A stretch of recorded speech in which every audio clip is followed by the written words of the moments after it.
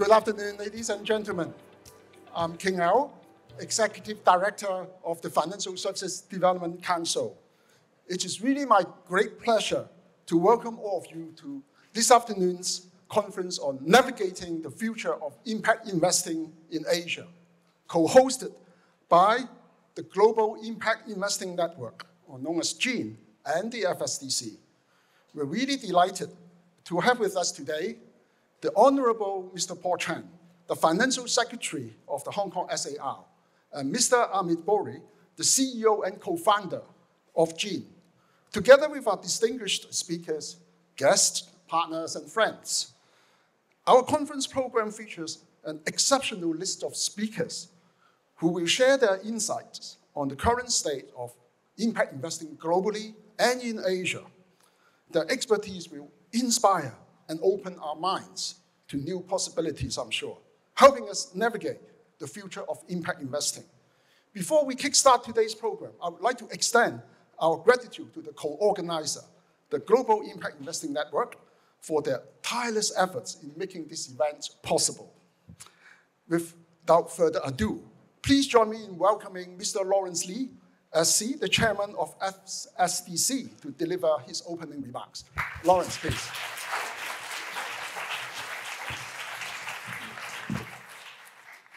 Good afternoon, Mr. Secretary, Amit, distinguished guests.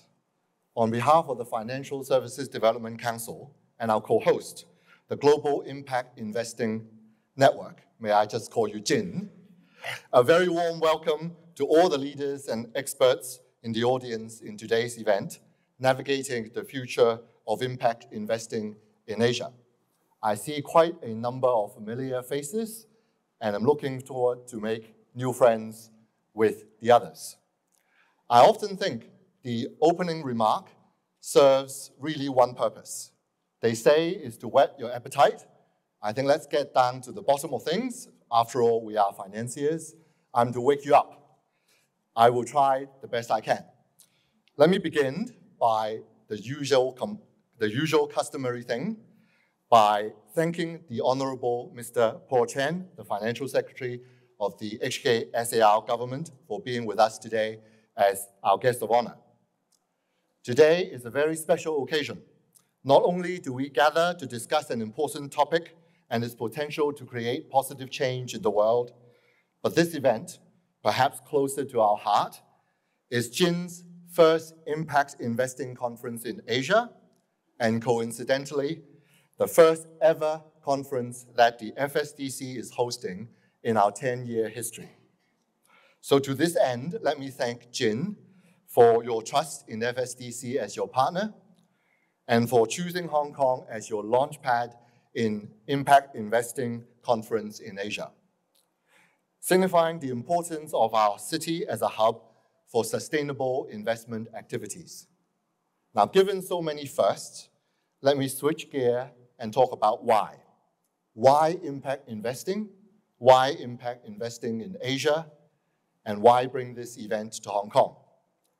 2022 is a landmark year for many of us, especially for impact investing. For the first time, impact assets under management crossed the US $1 trillion mark. According to GIIN,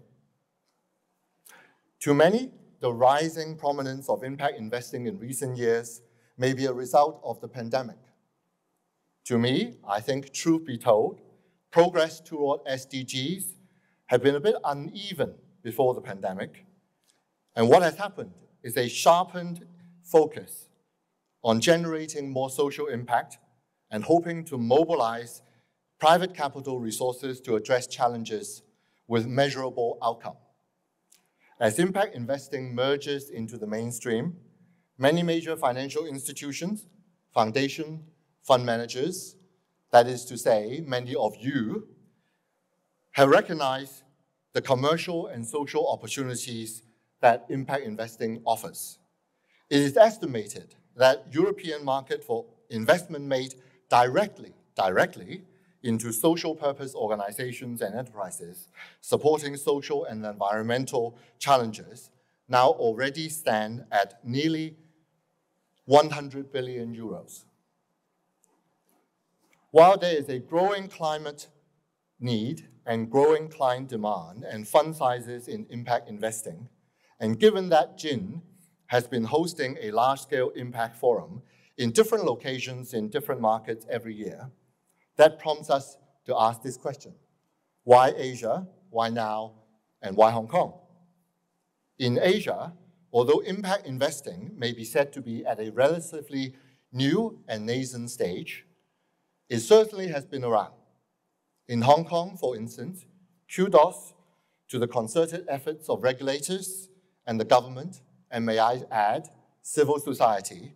More and more corporations and asset owners, as well as individuals, are devoting resources to incorporating sustainable practices and strategy into their business framework as well as investment portfolio. As awareness grows, many of these institutions and individuals in Asia are looking for more direct and more empowering avenues to make measurable social and environmental impact while generating a financial return. Pausing here, I actually quite like a slogan that the government had coined for a conference not so long ago: wealth for good.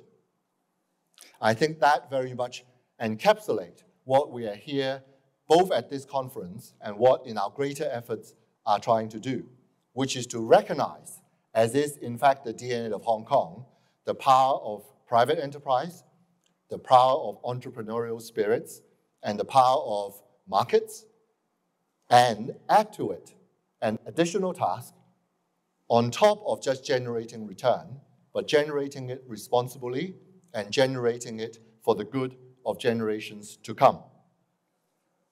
The increased attention is shown to the size of investments.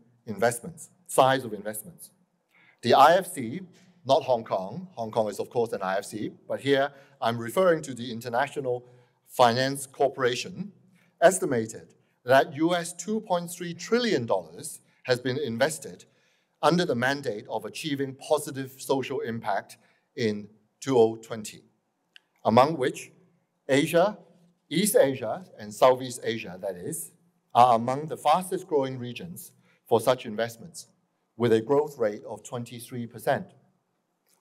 While there's growing appetite for impact investment in the region, with that, we see untapped opportunities. Perhaps I don't need to tell you more about that. After all, that must be the reason why you're here today. And through hosting this event, we hope to gather more like-minded friends, like yourselves, to fuel awareness and to share experiences so that everyone can realize the full potential of their investable capital with measurable impact. Today, we'll hear from many experts and practitioners in the field from different markets, different backgrounds, on how to invest for impact. We also will have the opportunity to network and connect with each other. So that is to say, we will budget generously for tea time and breaks.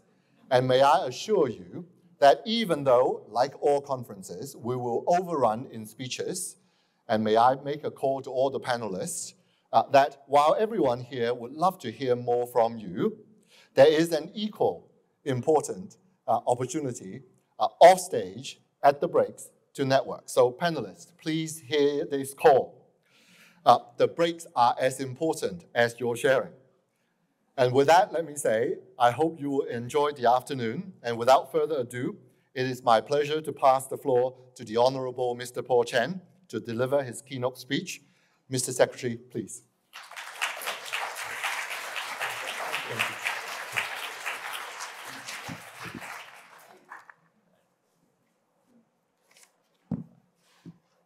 Lawrence, Amit, distinguished panelists, distinguished guests, ladies and gentlemen, good afternoon. It is a pleasure to join you today for the International Conference on Impact Investing.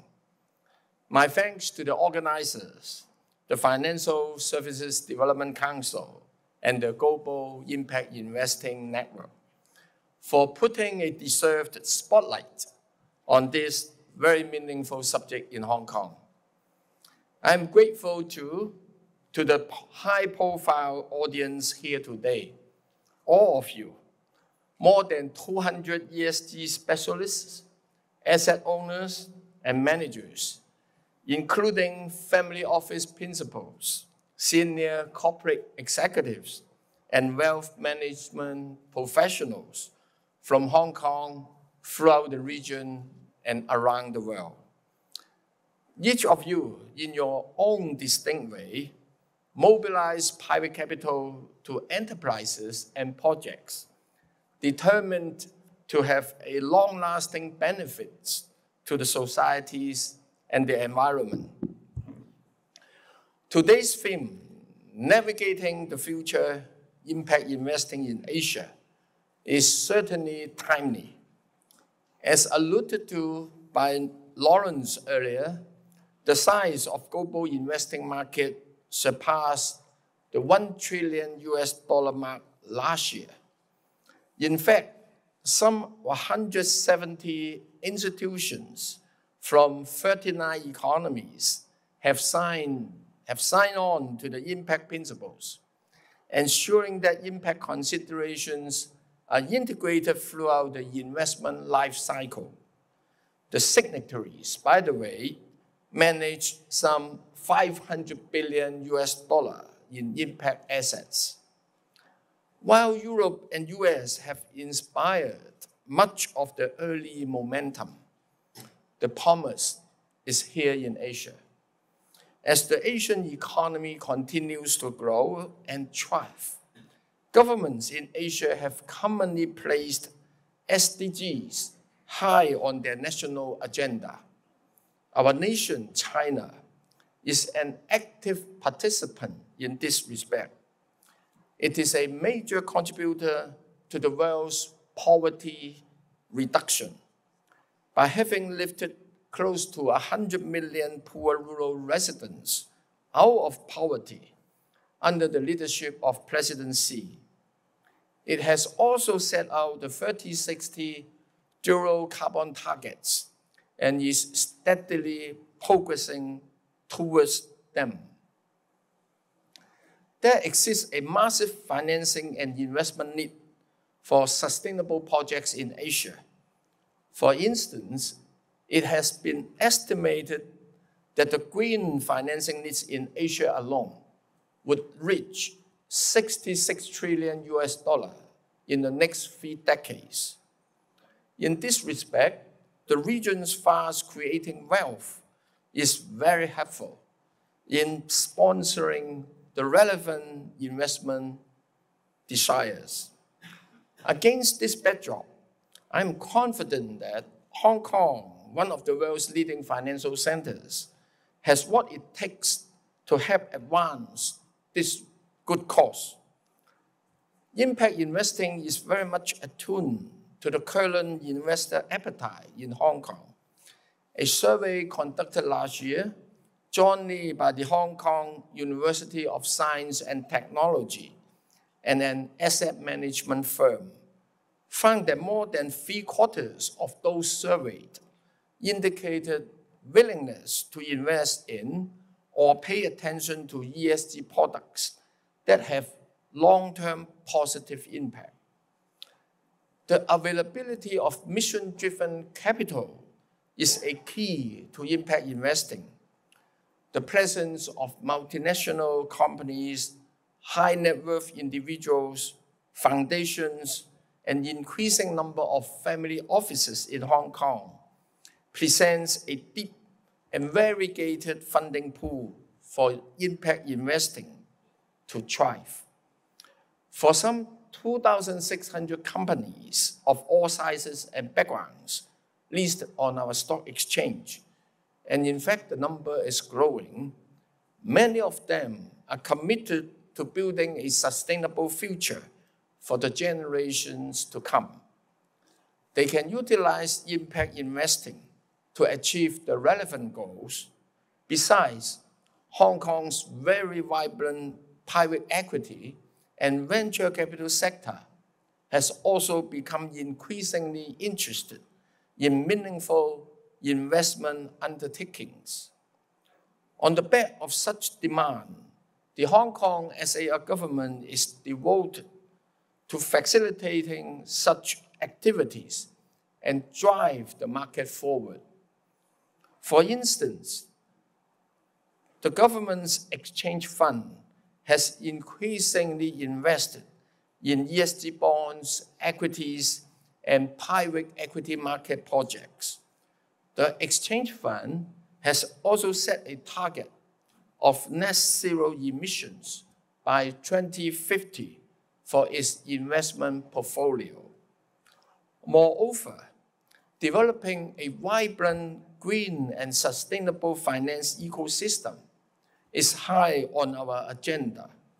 The Green and Sustainable Finance Cross-Agency Steering Group, with members from the government and all financial regulators, is consistently steering our financial sector towards carbon neutrality by 2050. It is committed to accelerating the growth of green and sustainable finance in Hong Kong. I trust quite a number of you are aware that we are Asia's premier green financing hub. Over $80 billion debts was issued or arranged in Hong Kong last year, representing a growth of over 40% compared to that a year before. Hong Kong has also had a burgeoning green tech industry. Our research and industrial synergies with the Guangdong, Hong Kong, Macau Greater Bay Area will fuel this development. In the budget this year, I have envisioned Hong Kong to become an international green tech and green finance center. And to boost such efforts, a Green Technology and Finance Development Committee is being set up. A range of industry representatives, scholars, experts, and business leaders will be gathered together to help the government forge an agenda, an action agenda. We will organize an International Green Tech Week later this year, bringing in the most advanced players in the industry to converge ideas, spark new ones, and foster greater cooperation and collaboration. Beyond investment, for those who are wishing to make a difference through philanthropy, Hong Kong is also an ideal destination. We have a deep culture of giving, demonstrated by individual charitable donations reaching $1 billion a year. In fact, there are nearly 10,000 charitable organizations in Hong Kong. We are keen on emerging as a philanthropic center where we help philanthropists to use their charitable capital to benefit those in need around the world. Ladies and gentlemen, to realize the potential embedded in our far-reaching initiatives and goals, we need to ensure a continuing supply of talents of world-class standard. And we are working very hard towards that ambition. Since December last year, we rolled out a new talent admission scheme and upgraded the other 3 talent schemes as well. The response so far has been overwhelming. By the middle of April, we have already received over 60,000 applications and have approved more than half of them. And these people are coming. For ESG talent aspiring to take their career to Hong Kong, including those of you who are in the audience, you are on our talent list. That means we want you. And indeed, a new and expanded talent list will be published soon to attract more types of talents to come to Hong Kong. And for friends from abroad, we welcome you to be a part of us.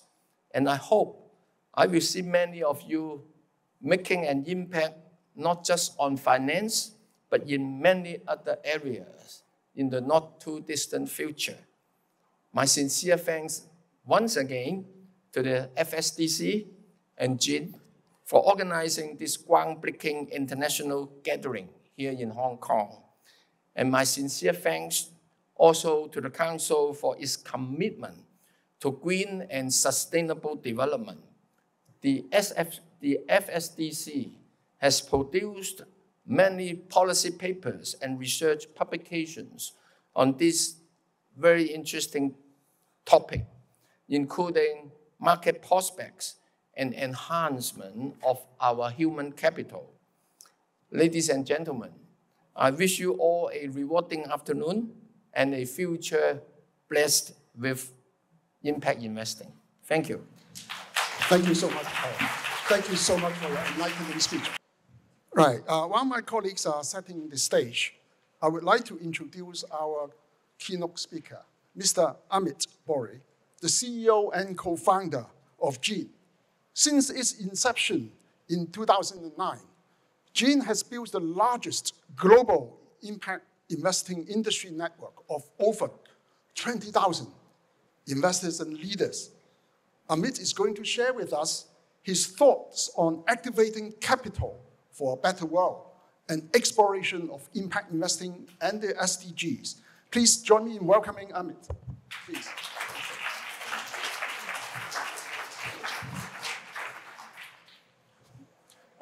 Great, thank you. And I'm so grateful and we're so honored to be here, and want to thank you all for joining us. I want to begin by expressing my appreciation for a few people who have helped to make this event possible. First, our gratitude to the Honorable Paul Chan, Financial Secretary of the Government of Hong Kong SAR, to Lawrence Lee, Chairman of the FSDC, to all of our esteemed speakers who are making this event possible, and to the FSDC team, including Daniel Fung, King Ao, Rocky Tang, Joyce Lee, Jessica Tseng, and of course, to my colleagues at the GIIN who've helped to organize this program, and last but not least, all of you, our members, our partners, our friends, and our collaborators in helping to bring impact investing to its full potential in Asia. So I'll be speaking about how we can activate capital for a better world. But first, I want to start with what brings us all here together today. We're here to embrace a few ideas. First, a recognition that inequality and wealth gaps exist all around the world. The condition of our planet cannot be ignored, but also that capital can be a force for progress. And the discussion today will center on how we can harness the power of our collective capital to realize progress that the world so desperately needs. Now, I'll be speaking about the Sustainable Development Goals, which I think most of you are familiar with, but they were formed in 2015 by the United Nations to give a global framework for the progress that was needed to be made by 2030. It's a comprehensive view and a systemic approach to sustainable development, ranging from ending poverty, taking action for the climate, protecting nature, and realizing important issues around equity. Now, one of the things that's been so exciting is that the private sector has embraced the SDGs in many ways. And we've seen no shortage of big commitments to how investors and companies are committing resources to the achievement of the SDGs. But if you were to just look at these headlines, you might conclude that this is actually that we've achieved what we need to, that we've actually realized the progress and the potential that we were aiming for. But of course, as we all know, there still remains a large financing gap. The world continues to fall short of the Sustainable Development Goals. We also continue to fall short of what we need to head off climate change. And this is what brings us here today, is the role that we can play with, in addressing this gap through impact investments. Oh, excuse me. Now, just to define impact investments, to be explicit about what we are speaking about. Impact investments are investments made with the intention to generate positive, measurable, social and environmental impact alongside a financial return. They can occur all around the world, across many themes, across many different asset classes. But what connects them is that there's a dual objective, both the achievement of financial return as well as the achievement of impact for people and for the planet. Now, as you heard Secretary Chan, as well as Chairman Lee refer to, our latest market size puts the global impact investing market at $1.164 trillion US. Now, as you can see, this is a snapshot of where the market is today. And the market is much larger in North America and in Europe. But of course, what we're here to discuss is where the market could go. And we think Asia is going to be critical to the achievement of the Sustainable Development Goals, and also critical to the future growth of the impact investing market. And that's why this event and this gathering are so important, and we're so grateful to have you all here with us. Now, the way we think about impact investments is that there's a few core characteristics, 4 in particular. That the investments are made with intentionality, that they use evidence and impact data, that investors manage impact performance, and that investors are contributing to the growth of the industry through partnering with organizations like us and through collaborating with other impact investors. We see impact investments made by all different types of institutions. Asset managers, asset owners, foundations, large institutional investors, development finance institutions, family offices, and beyond. We also see that impact investments are occurring across asset classes. So our current estimate is that private debt and public equity are the largest sectors, but you see that it's actually quite closely spread across private equity, real assets, and publicly traded debt. This is incredibly important because you can think about impact investing in a diversified way. So if you're managing a pool of assets, seeking diversification, you can think about how impact investments can be placed through different parts of your portfolio. We also see that impact investors very consistently are realizing their impact objectives and their financial objectives. The vast majority are meeting or exceeding their financial expectations, and an even greater majority are meeting or exceeding their impact expectations. One of the things that's so important is that you can think about how to activate different types of assets for impact investing. And we wanted to highlight that there's a role to play for all different types of institutions. Institutional investors, whether they be pension funds, sovereign wealth funds, insurance companies, or even endowments, family offices, of course, asset managers, large and small, some of the world's largest asset managers, all the way down to boutiques, completely specialized impact investing, philanthropic foundations, thinking about how to use their financial resources, and increasingly we're seeing companies thinking about their treasury assets and how to activate those financial resources to achieve their broader commitments to purpose and sustainability. Now, I want to spend a few moments about how we can help support you, for those of you who are interested in impact investing. We do have a membership network that includes over 400 organizations in 55 countries around the world. It includes asset owners, asset managers, as well as service providers. And we see that it's spread around the world. And of course, there's a significant portion from Asia, and that's one of the areas that we hope to grow. In addition to the membership, we also provide a lot of resources for how you can measure and manage your impact. The system IRIS Plus is used by over 35,000 people around the world. It's a freely available system that you can access to help build a framework for how you measure your impact, to help highlight your approach. And a new area for us is that we're developing analytics, benchmarks for impact performance through a new initiative called the GIIN Impact Lab. There are many organizations that you will know very well. I think we currently have over 19,000 firms that are using IRIS Plus, including those listed here. Large-scale asset managers and asset owners based in Asia, Australia, Europe, the US, and beyond. We also want to highlight what you heard Chairman Lee refer to as our Global Impact Forum. So the GIIN Impact Forum is going to be held this year in October, on the 4th and 5th to be precise, in Copenhagen. For those of you who are interested in learning more about impact investing and connecting to the global community, we hope you all can join us.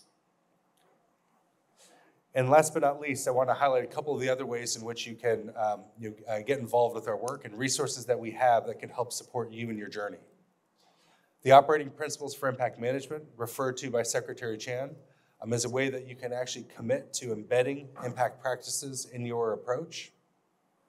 The Impact Lab, which I mentioned briefly, we're building impact performance benchmarks, and then we'll be developing further analytics in areas like financial inclusion, agriculture, and clean energy. And then we continue to conduct research on the market. So please check out our website if you want more information that can help you get up to speed on what's happening in impact investing all around the world. And I'll close with just expressing my appreciation for this event. We're so honored to be here in Hong Kong and so honored to have all of you join us. But we hope this is the beginning of our relationship and that you all take advantage of the many resources we offer and join us in this effort to realize the full potential of impact investing in Asia. Thank you. Thank you so much, Amit, for your insightful sharing. Indeed, to drive for a sustainable world, the key would be to identify effective ways to educate investors, mobilize capital, and accelerate impact investing. Building on this topic, I'm pleased to invite our next guest speaker, Christine Looney, from the Ford Foundation, where she is the Deputy Director for Mission Investments. Christine's talk on the trillion-dollar opportunity, impact investing's rise to prominence, will be moderated by Ms. Naoko Kumara, Director for Membership Growth and Global Operations at the GIIN. Please join me in welcoming Christine and Naoko at this stage.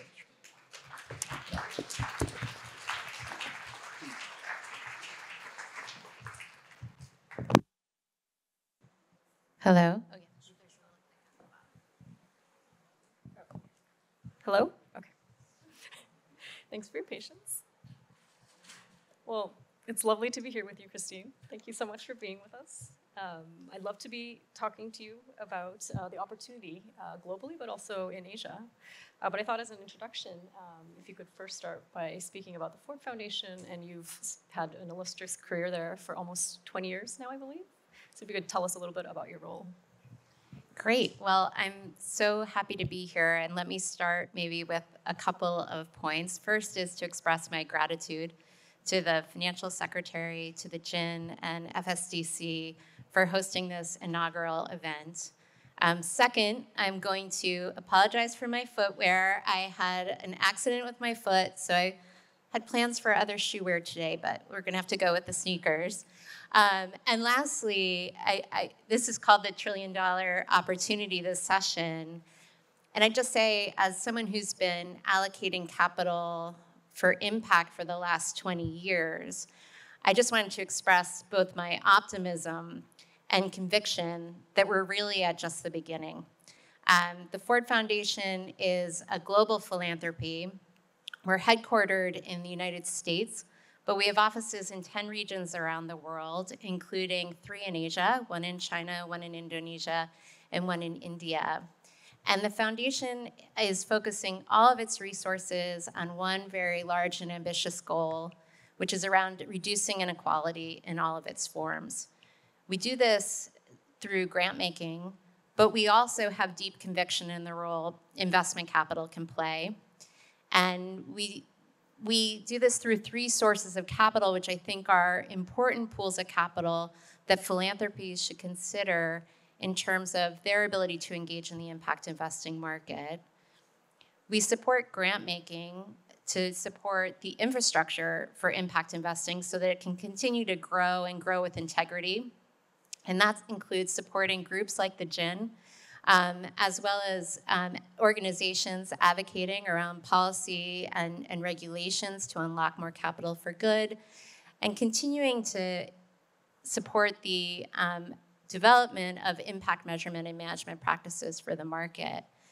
And then we have 2 investment pools that we invest through. One is a long-standing fund that we use to catalyze new opportunities, new teams, new ideas, where we take outsized risk to really bet on innovation for the market and to catalyze new opportunities. The second is a $1 billion allocation from our endowment that we launched 6 years ago. And that pool of capital is used with the intention to both generate strong risk-adjusted financial returns as well as impact outcomes that align with the foundation's mission. We have a number of thematic strategies that we believe that we can deliver on both of those objectives. They include themes like the preservation and development of affordable housing, advancing financial inclusion, supporting global health, supporting diversity in asset management, and supporting job quality improvement for workers.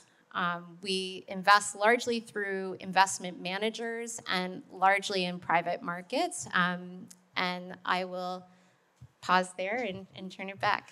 So much. And you mentioned this $1 billion commitment. This was an announcement made in 2017. I believe it was the largest commitment at the time made by any foundation endowment. But can you tell us about the significance of this commitment and how, as the Ford Foundation, you came to that decision? Sure. The Ford Foundation's endowment, which today is about $16 billion, up until 2017 was managed quite traditionally. We invested across asset classes with one goal in mind, which was to deliver strong financial returns to support our grant making and operations. And as a private foundation in the US, we're required to give away 5% of our assets each year in charitable giving. And so each year we try to generate a return of 5% plus inflation, which in today's environment is a big number. And that had been the way we managed that endowment up until 2017. And the ask in front of our board was to say, could we do more with the other 95%? This 5% is going for our charitable giving and is aligned with our mission, but is there an opportunity to use more of our endowment to align with our mission? And the board, maybe unlike people in this room, initially approached this ask with some healthy skepticism. I think they questioned a couple of things. One was the opportunity really there? Were there enough investment opportunities that could generate these double bottom line objectives in operation in the market? And then the second was, could we really generate the types of financial returns we need to support an endowment in perpetuity? And then the third, not surprisingly, was could we have the kind of impact that they'd really want to see out of a portfolio like this? I think what ultimately got them comfortable were three things. One, big picture was the opportunity to put more of our assets behind our mission. It's very, I think, compelling opportunity for foundations, asset managers, asset owners around the world. And for the Ford Foundation, we see it as an incredible innovation and opportunity for philanthropy. But secondly, were the trends we were seeing at the time, which only have kind of continued to grow over the last 6 or 7 years. And they included things like the surge of talent we were seeing come into this market, the number of fund managers we could point to and really talk about the performance that they were achieving, both from a financial and impact perspective. The infrastructure, thanks to groups like the GIIN, that was being developed, supporting ecosystem, a really supportive policy and regulatory environment in the United States at the time to enable us to do this. And then I think our own conviction that we were just at the beginning and that this was going to continue to grow and that we could make an argument that $1 billion could be allocated over time. I'd say the third thing that got our board comfortable was the fact that we paced this out. So they approved $1 billion allocation, but they approved it to be invested over a 10-year period. So we're about 6 years in, but I think that pacing gave them comfort that we could kind of see proof points along the way and monitor the market's growth. Thank you. So you're now 6 years in to managing this missions investment portfolio. But I'm sure you have plenty of learnings. But curious to know, was there a moment when you realized that there is this tremendous opportunity and what that might have felt like? I feel like there have been so many of those moments. Probably some of the first for me was about five years into doing this work when I was just seeing the proof points in individual investments, and I think for me that was really eye-opening. But over the last kind of 6 years, there have been a couple. I think part of it is our own just track record that we've developed now, investing over the last 6 years. We publicly issued the results of our performance for the first 5 years. Our financial returns were 20% and above, and we were generating some really, really strong and compelling mission outcomes, really showing solutions to some of the social problems we were trying to address with our capital. So I think from a proof point and excitement, that was definitely one. I think the second is just the continued influx of opportunity. Last year alone, we reviewed over 500 opportunities, and they were all compelling. And I think the hardest part sometimes about my job is the amount of no's I have to say to just from an investment selection process, finding the one or two we can do each year.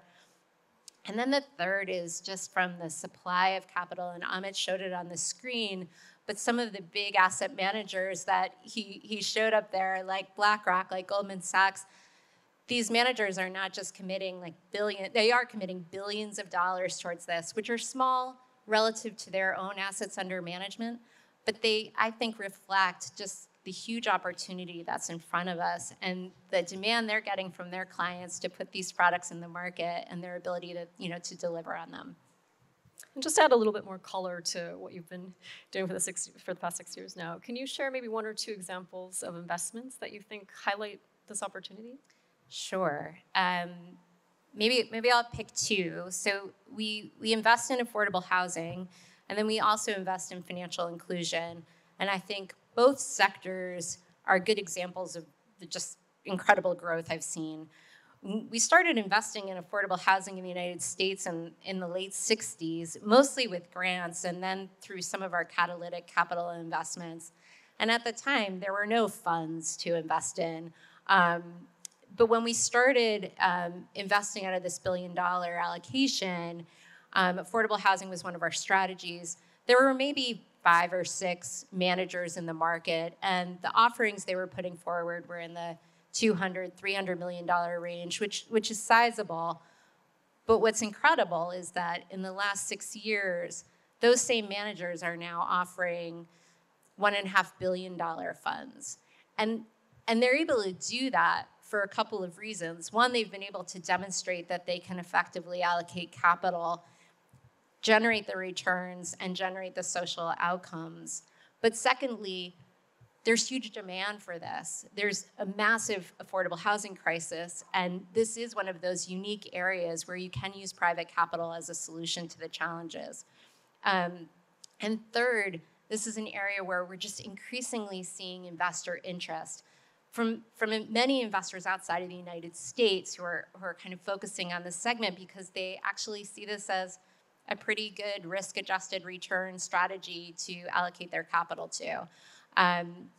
Likewise, in our financial inclusion strategy, which is focused in the global south, which for us is Latin America, Asia, and Africa, we're seeing really, really similar trends where now most of our managers are launching fund efforts over $500 million, many in the $1 billion allocation. So I think, and that's just in 6 years, and it's probably even been less. So we're just seeing incredible trends for growth. Thank you for that added color. And we're here talking about the future of impact investing in Asia, but can you tell us a little bit about opportunities you see specifically in this region? Sure. I mean, I'll start with our own kind of fund managers' conviction in this market. Most of them are incredibly bullish on the opportunity to advance financial inclusion here. Partly that's because of the incredible digital adoption that's happened and the role technology can play in really delivering financial services to underbanked consumers in the region. And second, our offices in China and Indonesia are incredibly optimistic about, as many have shared already today, that of the amount of interested investors coming out of either foundations, family offices, institutional investors in allocating more of their capital for impact. We're supporting quite a bit in terms of making sure that the next generation of investors understand the opportunity in front of them.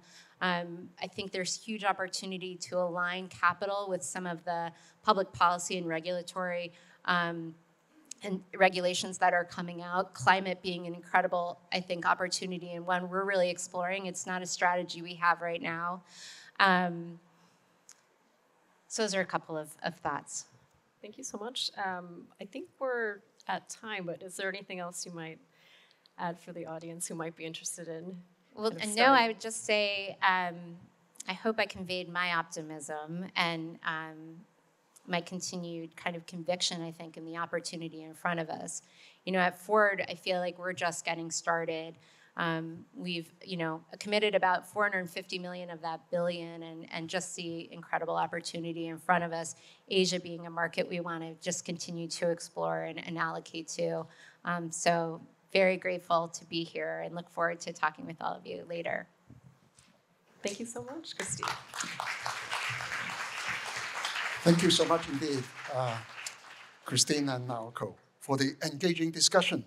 Yeah, please. I would like to introduce our next guest speaker, Abhilash Mudala, Chief Impact Officer at the Paul Ramsey Foundation. Abhilash is going to share with us lessons from further afield on developing an investment strategy. He will be interviewed by Dean Han, Chief Research Officer at GIIN, who has an extensive experience in specific impact investing. Please join me in welcoming our speakers. Thanks.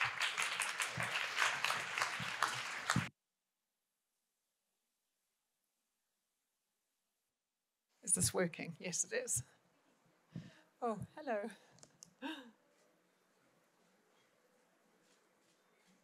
Thank you. Well, hello, everyone. Yeah, I think you do need to pick that up. Is it on? Here you go.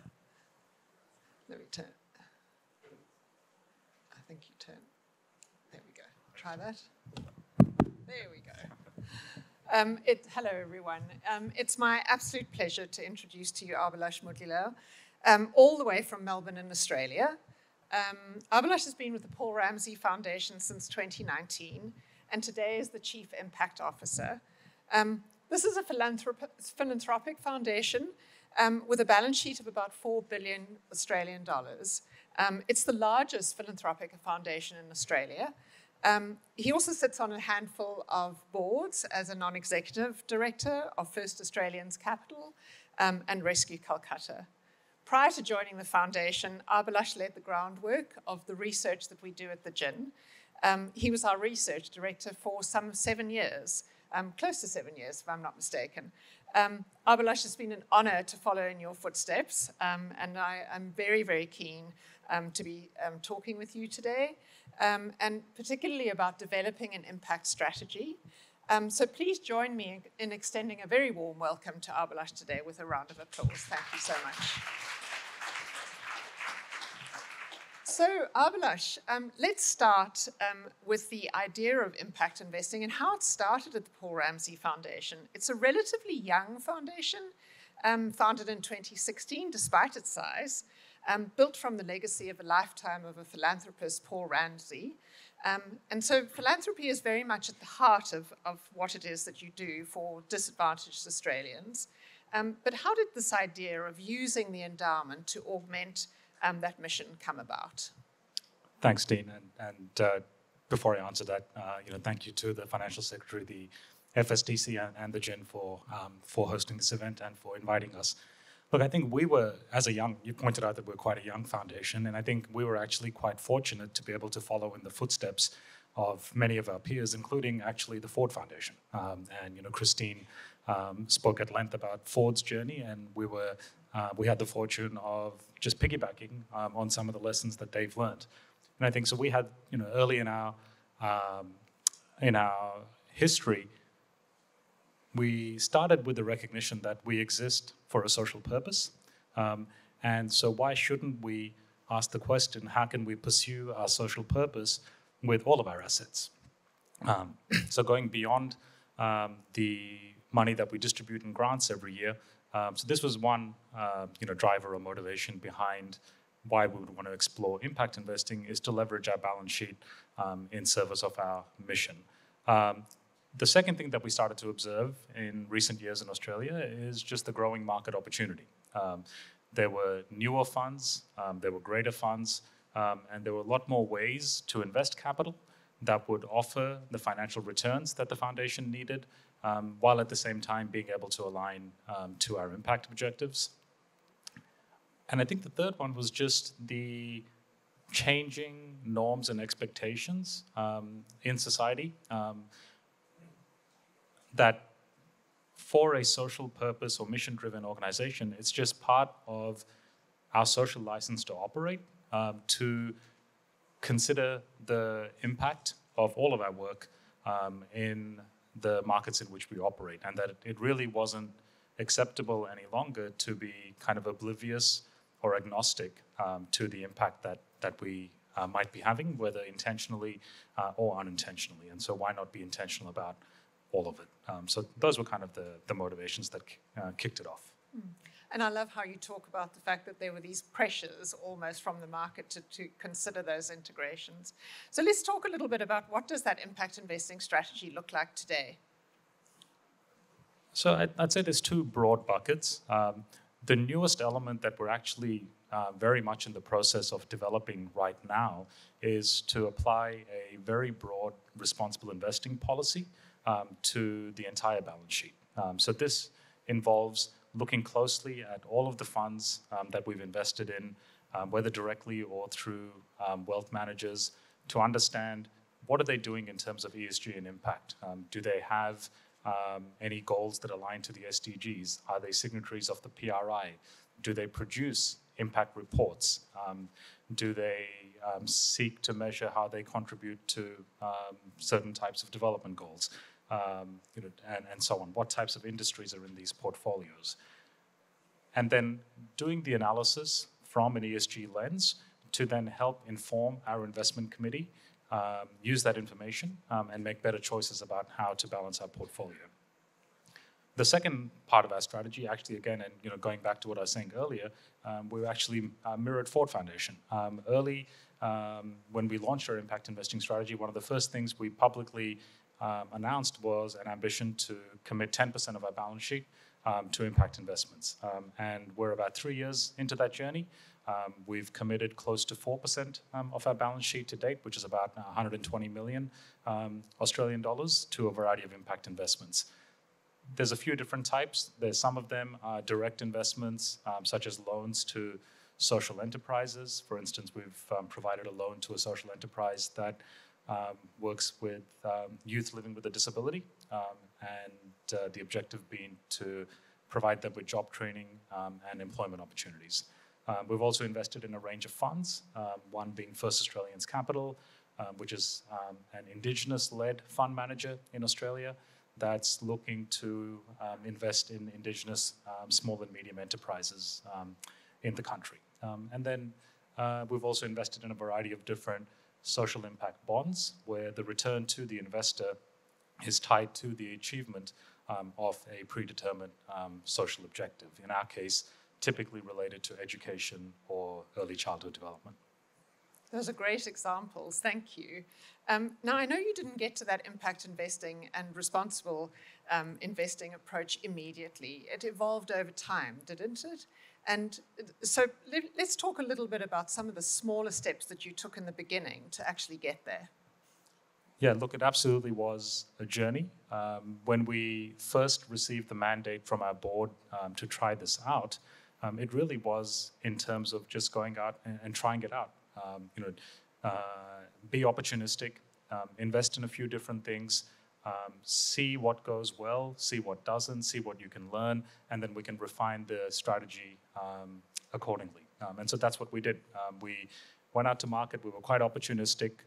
We had a look at what was available, met with a range of different fund managers and entrepreneurs, and invested in quite a bit of a potpourri of different opportunities. After about a year to 18 months, we started to look at the market more closely, look at what was in our portfolio, And one thing we realized was that there were actually opportunities across the risk-return impact spectrum, and in particular, quite a few very early-stage, high-risk, innovative catalytic investments that may not offer risk-adjusted market returns, at least in the short term. But then there were also many other opportunities that were offering commercial risk-adjusted returns while having a positive impact. And so then we delineated our portfolio between these two buckets. And then I think the third step in the journey was what I described earlier, which we're just launching now, is the broader responsible investing and ESG lens that applies to everything in the balance sheet. So it was a step-by-step journey. Sure. And when we were preparing for our discussion today, you shared with me that initially that there were quite a lot of myths and skepticism, perhaps, that were held about impact investing strategies. I also know that at the GIIN, you were often at the forefront of dispelling some of those myths. So let's talk a little bit about some of the myths that you encountered and the moment that you realized that your colleagues within the foundation realized that impact investing strategies could indeed be viable. Tell me a little bit about those moments. I think there are a wide range of different myths that exist about impact investing, and we face these in the Australian market as well, including myths around the idea that impact investments are necessarily concessionary or necessarily small in scale or only belong in private markets. And then also the idea that ESG data is just for reporting and compliance purposes, but it's largely fluffy and doesn't really have a lot of business value. And we faced a lot of these different myths, and I guess I'll touch on two specific examples. On the first one, around the idea that impact investing is perhaps small scale and doesn't necessarily attract institutional capital, one of the elements of our strategy has always been to be either the first investor or one of the first investors to play a catalytic role to try and demonstrate the viability and scalability and commercial potential of impact investing funds. In fact, the first investment that we made was in a disability housing fund. And we were one amongst a handful of initial investors. And the idea was just to provide some demonstration capital to this new fund manager. It was also a first-time fund manager, so that they could use it to build a small portfolio of disability housing apartments and try and demonstrate their thesis that this can be done with commercial returns and positive impact. They got off to a really good start, and within 18 months, actually went to market and raised $150 million from a large institutional investor from a Wall Street bank. And when we were talking to that bank, they spoke to us as part of their due diligence. They actually told us explicitly that if it wasn't for the Paul Ramsey Foundation and a couple of the other initial investors putting that money in and taking that initial risk to demonstrate the potential, that they would have never even taken a second look at it. And so that was an eye-opening moment for our board, that we could play this catalytic role in helping to build the market and helping to establish funds of this scale. If there's time, I can give one more example. Absolutely, go for it. One more example, much more recently, when we started looking at applying the responsible investing lens to our portfolio and started actually gathering ESG data, we learned that, first we learned that most of our funds were actually performing quite well on ESG, which was a positive. But we also identified that there was one fund in our portfolio that had 20% exposure to a specific industry that, I guess a diplomatic way to put it was probably inconsistent with our mission. And we hadn't realized through all of the other analysis that we'd done that we actually had a fund in our portfolio with this particular concentration. And so immediately this compelled the IC to act, the investment committee, to divest from that particular fund and reallocate that capital elsewhere towards another fund manager with ESG characteristics that much more closely aligned with our mission. And so this compelled the investment committee to realize that, okay, ESG data is not all just for reporting and compliance, but it can actually provide insights that can help us make better decisions for the foundation more broadly. Sure. Those are fantastic examples, Abhilash, and a great segue into my last question for you is that I think that one of the crucial roles that philanthropic foundations actually play is to demonstrate what is possible in impact investing strategies and for capital markets at large. And one of the things that I wanted to do was just say, what are some of the lessons that you think that you've learned over your time with the Paul Ramsey Foundation that you could share with others in the audience here that might help them also understand what is possible? I'll share two lessons. I think earlier I was describing that for us it's been a journey, starting with some experimental investments and going from there. And so I think the lesson for us from that has been that, make a start. And don't wait for the perfect strategy or the perfect set of circumstances. So sort of perfect is the enemy of the good is a phrase that we often use. Make a start, learn along the journey, refine and improve. I think the second lesson is that supply and demand can sometimes actually spur each other on. When we started and we announced an ambition to invest 10% of our balance sheet in impact investments, it's kind of through an ambition and an aspiration out into the market that there's a lot more capital that's available, and many other foundations and other investors did the same. In parallel, there were many new fund managers emerging who were going public with their fundraising ambitions of, I want to raise a $200 million fund or a 300 or a 400. And I think the fact that both of these were happening in parallel helped spur each other on to develop a much larger market than perhaps existed a few years ago. And I think the last thing that I'll say is, being in this industry for many, many years, I think I've noticed that it's a very, very friendly and open industry where people are really willing to share. And so if someone's new to impact investing, it's not a super competitive space. I think if you go to your peers or others that have already started and say, can you just walk me through what you've done? Can I learn from you about your journey? Tell me a bit more about this and that. People are always very willing and open to share. And I think that's something that should be taken advantage of. Fantastic. I love those messages of just start somewhere and draw on the experiences of others. Abhilash, thank you. It's been such a pleasure talking to you. And I'm confident that our audience has learned so much. I certainly have. And please join me in thanking Abhilash for joining us today.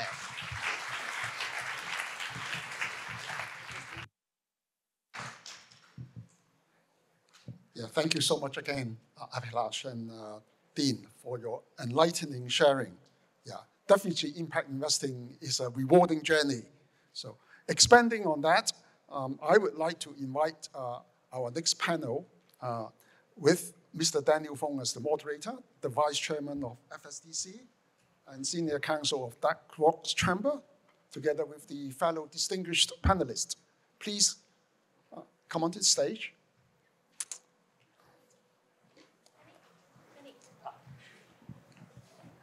The topic will be promising climate solutions. Looking forward to the discussion. Thank you.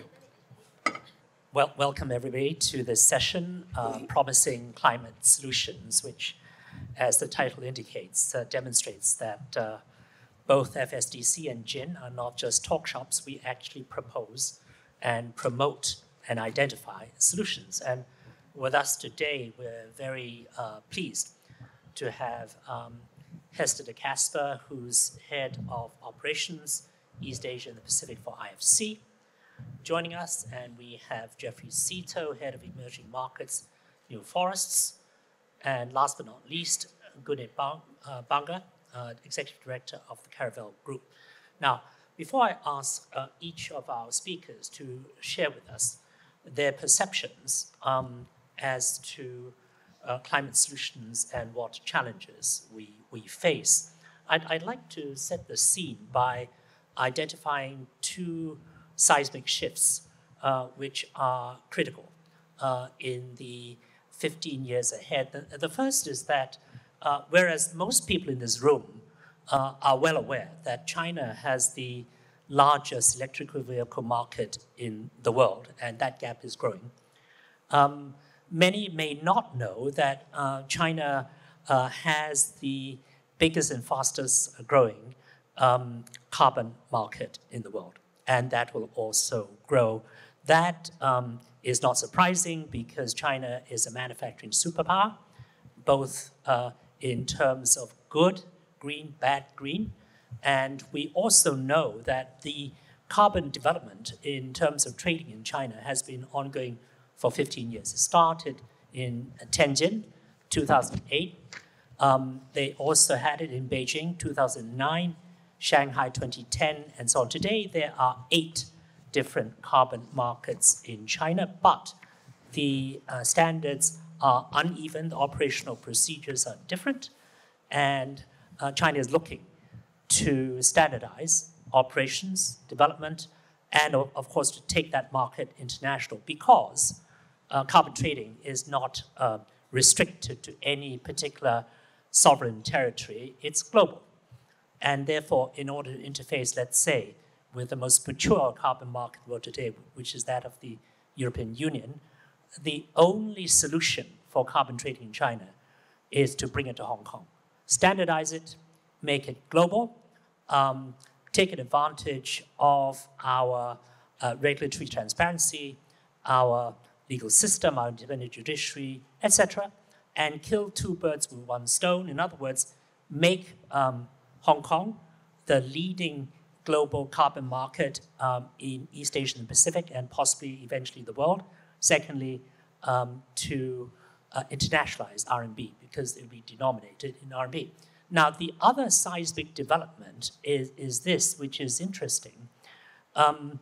Whereas for the past 10 years in the United States, large cap carbon funds trading in the public markets have outperformed the markets. Last year, it underperformed the market, and that trend will grow. And the reason for that is not far to seek, because it's reaching considerable headwinds, both social and political. So in 3 states, for example, Florida, Oklahoma, and Texas, there is a prohibition on government pension funds investing in any vehicles with an ESG mandate. Now, that is serious stuff, but is it all doom and gloom? Not necessarily, and the outlook is a bit more nuanced, because we now see a shift, at least in the US and possibly Europe too, that the investment is moving into private markets. That's an important trend, and I'm sure our speakers can speak to that in a moment. The other trend is securitization. Securitization is important so that we see the shift away from traditional forms of investment in public equity. We see actually people looking at securitization, for example, of car loans for electric vehicle purchases in the United States. But let me just set the scene by making those 2 points, but invite our speakers then to reflect on that, starting, I think, with Gunit in Asia. So Gunit, please tell us what your perception is and how you see things developing. Thanks for that introduction. Sorry, guys, I'm a little unwell and I've got a broken back I'm recovering from, so just bear with me if I'm fidgety and need to scream in pain. I think when I started, when I entered into the field of impact investing in 2017, you could count the number of people who would have showed up in a room like this on one hand. And so, you know, in 6-7 years, we're at a full house. I heard there was, you know, a wait list for tickets, which is fantastic. The more people who are talking about this, the more people who are active in this space, the more chance we have of getting to the right results and meeting the targets that have been set for 2050 by the UN. Just on your question, I think I will focus my answers on India primarily, because it's where a lot of my focus has been in the last few years. And I think, you know, you made a couple very interesting points about where China is, and I think if you look at India demographically, structurally, legally, there's a rule of law, it's all in English. They have 500 million people between the ages of 20 and 45, English-speaking, college-educated, digitally savvy. That's your biggest consumer block around the world, in the world for the next 15, 20 years. And you've also got the digital, the tech acumen that has been acquired by India from outsourcing by global companies into India, running these giant outsourcing operations. And now you're seeing the Indians actually wanting to own the tech and start their own businesses. You've got a very vibrant startup community which has connections to international players already. I think two things that I do want to say is, India has set its net zero goal for 2070 and have committed to be at 50% of electricity being produced by renewable sources by 2030, which is pretty close. If anybody knows anything about India, electricity is coal and a little bit of solar, a little bit of water, a little bit of gas, but essentially coal-powered economy. So for them to say that 50% of that will be gone in the next 7 years, that's a bold statement. And I think I have a very strong feeling that they'll be able to do it, simply because of a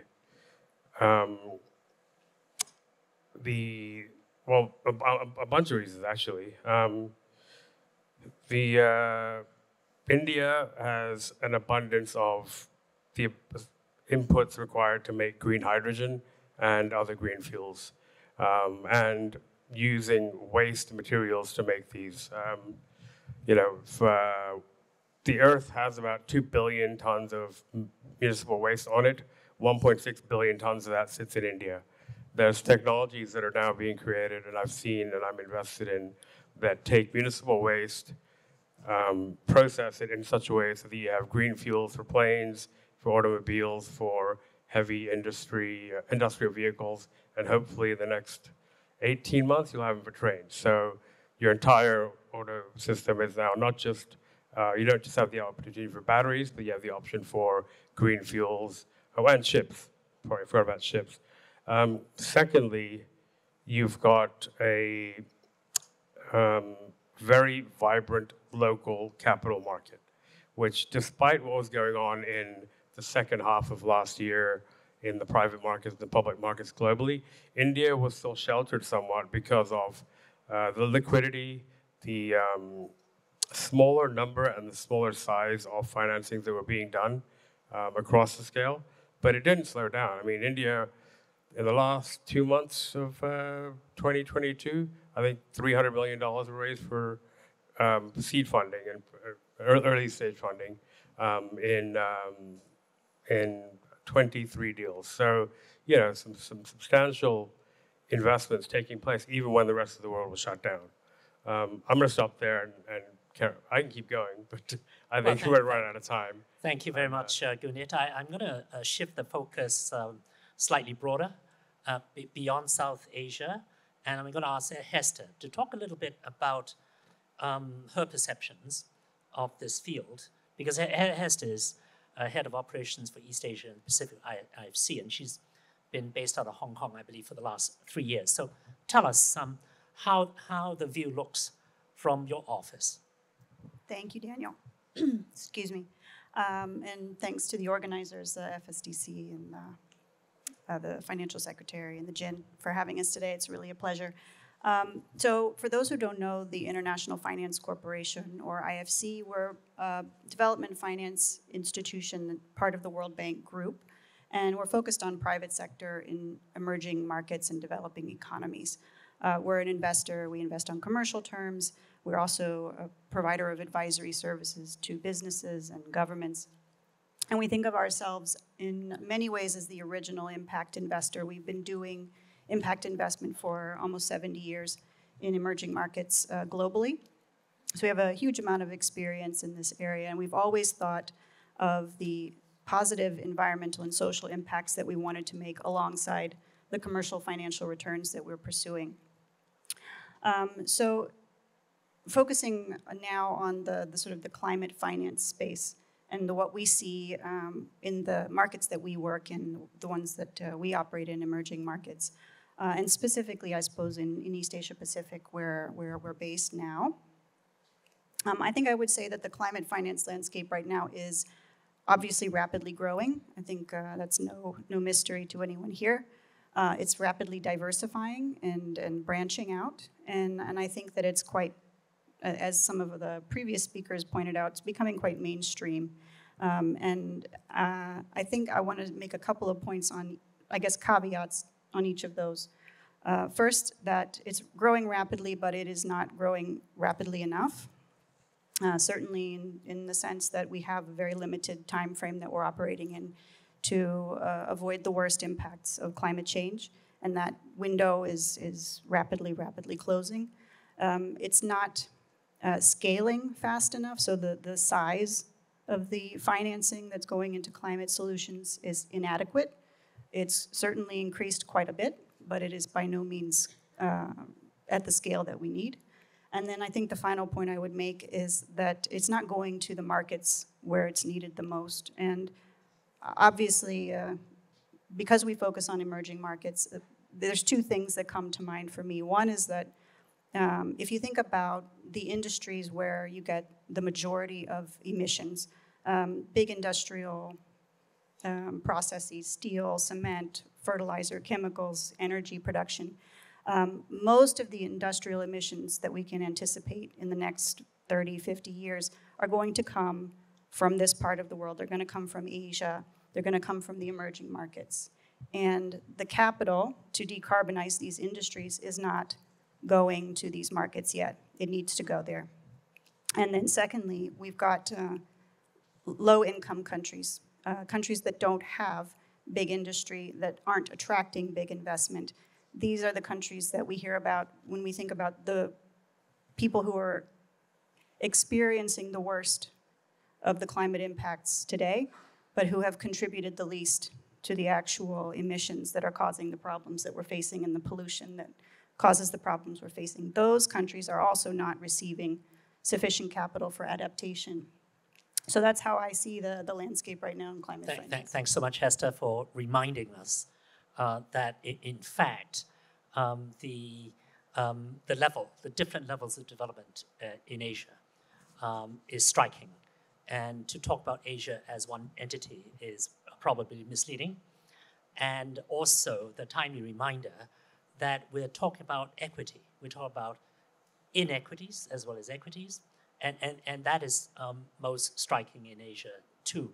Let me move on to just take the camera to a wider lens, and I'll invite Jeffrey to tell us a little bit about what's happening, because I know he looks at Australia, he looks at the US, and so let's lift the camera up a little bit higher. Tell us what your perceptions are. Thank you, and thank you to the organisers for having us here in such an important forum. Just a little bit about New Forest. We are the second largest forestry fund manager in the world. We invest in sustainable tree plantations, and one of the largest nature-based solutions investors as well. Collectively, since our inception in 2005, sustainability has been a very large theme in terms of how we invest. We currently manage about $7 billion across 1.1 million hectares of land, so about 10 times the size of Hong Kong, in 4 geographical strategies. So that is North America, in California, our head office in Australia and New Zealand, and then the 2 emerging markets, which is Southeast Asia, and more recently, Africa. Just turning to climate finance, it's always been an integral part of our business and our investment thesis. We are one of the largest issuers of carbon offsets in the Californian cap and trade scheme, the ARB 32 market. We were the first issuer of carbon offsets into the Australian ERF scheme, or ACU. We are issuers under the New Zealand ETS scheme, NZUs, and these are the 3 compliance markets we operate in. And in the emerging markets, we are now turning our attention to the voluntary markets. so under Vera and Gold Standard and the other types of standards there. And that is a fast-growing market. In fact, I think in the last 3 to 4 years, it's grown fast, obviously not fast enough, but we are seeing quite a bit of interest in there. And what we see amongst your traditional fund investors is a renewed interest, so those large pension funds, philanthropic organizations, even sovereign wealth funds. But the real difference between, in the last 4 or 5 years for our business is the corporates. And corporates invariably all have net zero targets, and they are driving a lot of funding into this space to be able to access and help them to achieve net zero. So in terms of private sector, we all recognize, and governments across all of Asia recognize, that in order to achieve their national determined contributions, or NDCs, private sector has to play a role in that. And as we try to build our business and scale quickly, albeit slowly, because we've been in Asia since 2012, we do recognize that there is money flowing into this area. Thanks so much, Jeffrey. We've talked a little bit about perceptions. We've talked about challenges. Let me drill down a little bit and talk about opportunities and also solutions, if I may. So, Gunit, can I invite you to talk a little bit about the role of recycling capital and bridging the gap with the middle market? Sure, yeah, you can. This is actually a program that we are working with the Indian government on, and we're combining all the major stakeholders from academia, research, the government, whether that's national government, state government, municipal governments, local town governments, to industry players. And what we're doing is we are sourcing technology globally and then building teams from each of these stakeholders to develop that technology and get it to a stage of first commercialization. Then it can be sold onwards into a fund. So by doing that, I mean, it's cheaper to do it in India than anywhere else pretty much. And my view, if anyone, people who've been to India, it's so diverse, so many different languages, government, law, regulation, cultures, issues. If there's a problem that we can find a solution to that works in India, I think you can apply that pretty much anywhere globally, and with some tweaks, you can get that to work. We partnered up with a number of governments to provide technology into India. So this is all work in progress, but I think it's going to be addressing sort of 8 main areas of sustainability, of which climate is the biggest one. And for India, climate stems from energy transition and waste management, and waste and water management. So those 2 are really going to be the driving forces of this project going forward. It's, for India to meet its net zero targets, it's something like they need to invest between $16 and $22 trillion over the next 27 years, which India doesn't have. And so, the government now has realized we need to get money from investors abroad who are historically have been a little bit skeptical of going into India because of some of the crony capitalism, let's just say less than legitimate promoters and businesses. But the government's made some moves around that to allay some of those concerns and build in new measures where, the general sales tax will be eliminated for foreigners, tax on capital gains will be eliminated for foreigners if you come in through a certain entity. And so they're all doing this in that we develop these technologies, we get international funding, and then we scale it across the world. Something like what you were saying, right? It's India becomes a hub for seeding and getting a first commercial contract for whatever technology there is, and then using our network to seed it wherever it can be used. So that's going to be challenging, but I think we're trying to get people engaged and working together. And I think that's the biggest problem, is that countries are always going to have dynamics and politics about But if you get stakeholders together and move in the same direction, we're going to have a magnified impact going forward. I think that's starting to happen now. Thank you for that. I'm going to scramble the order slightly and ask Jeffrey to identify, if you can, opportunities in the 4 markets that you've been talking about. Yeah. So maybe we should just start with the challenges first, because there's quite a few challenges. And when we talk about potential opportunities, addressing those challenges actually creates those opportunities. So I'll talk about the emerging market space a little bit more, because the regulated markets are probably better defined. But having said that, in terms of where we invest in Asia, Southeast Asia, the uncertain policy environments and the regulatory environments are certainly a massive challenge.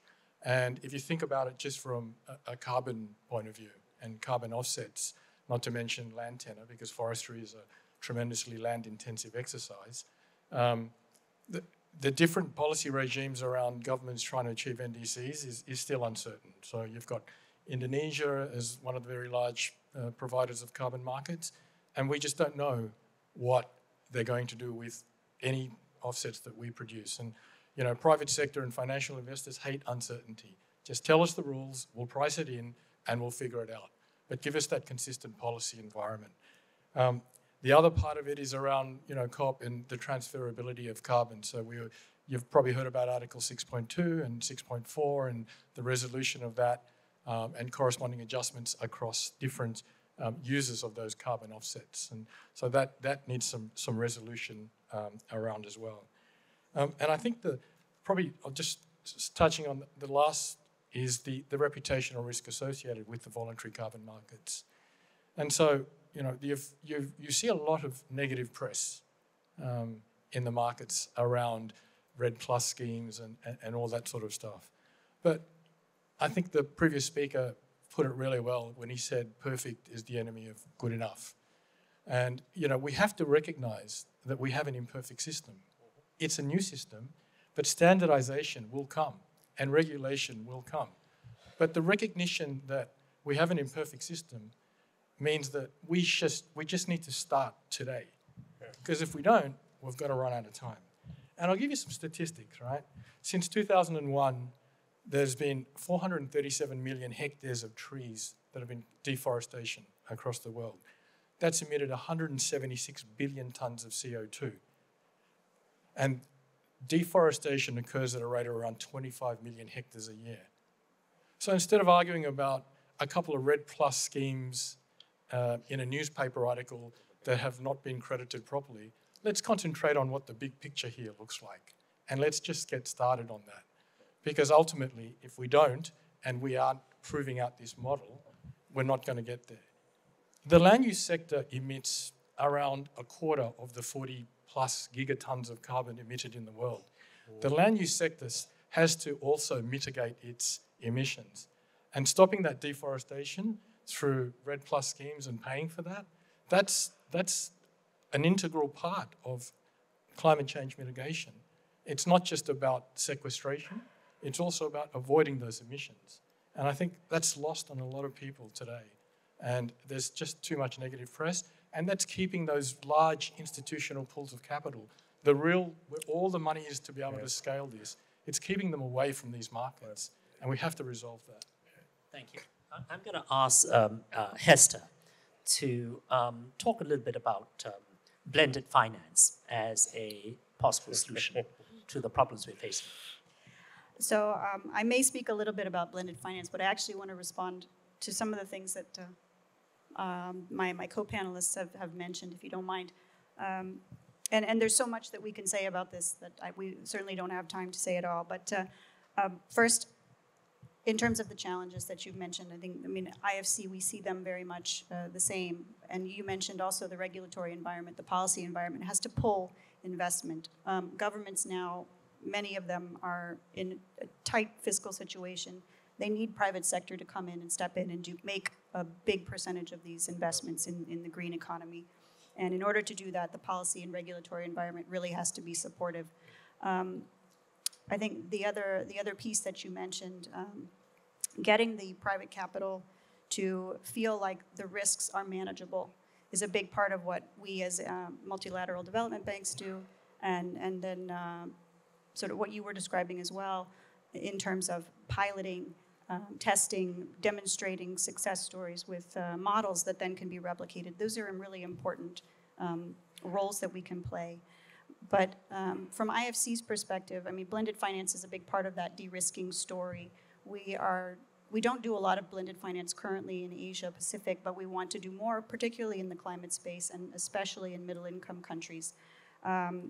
And it's really a proof of concept function that the blended finance plays. Once you've got someone who's willing to take first loss, or you've got a mechanism that increases interest rates over time, then investors will be able to feel confident that they can put their financial assets into investments in some of these spaces that are really untested and quite new. What we see in terms of solutions at IFC that's also kind of, I guess, on the newer side, obviously green bonds have been around for a while now. We started piloting them more than a decade ago, and now it's $1 trillion asset class. Now we can't get to net zero just by doing green bonds, right? So there's plenty of companies that don't have a green story to tell. They don't have green assets to finance yet. These companies we have to provide capital to, and we do this through things like sustainability-linked bonds, sustainability-linked loans.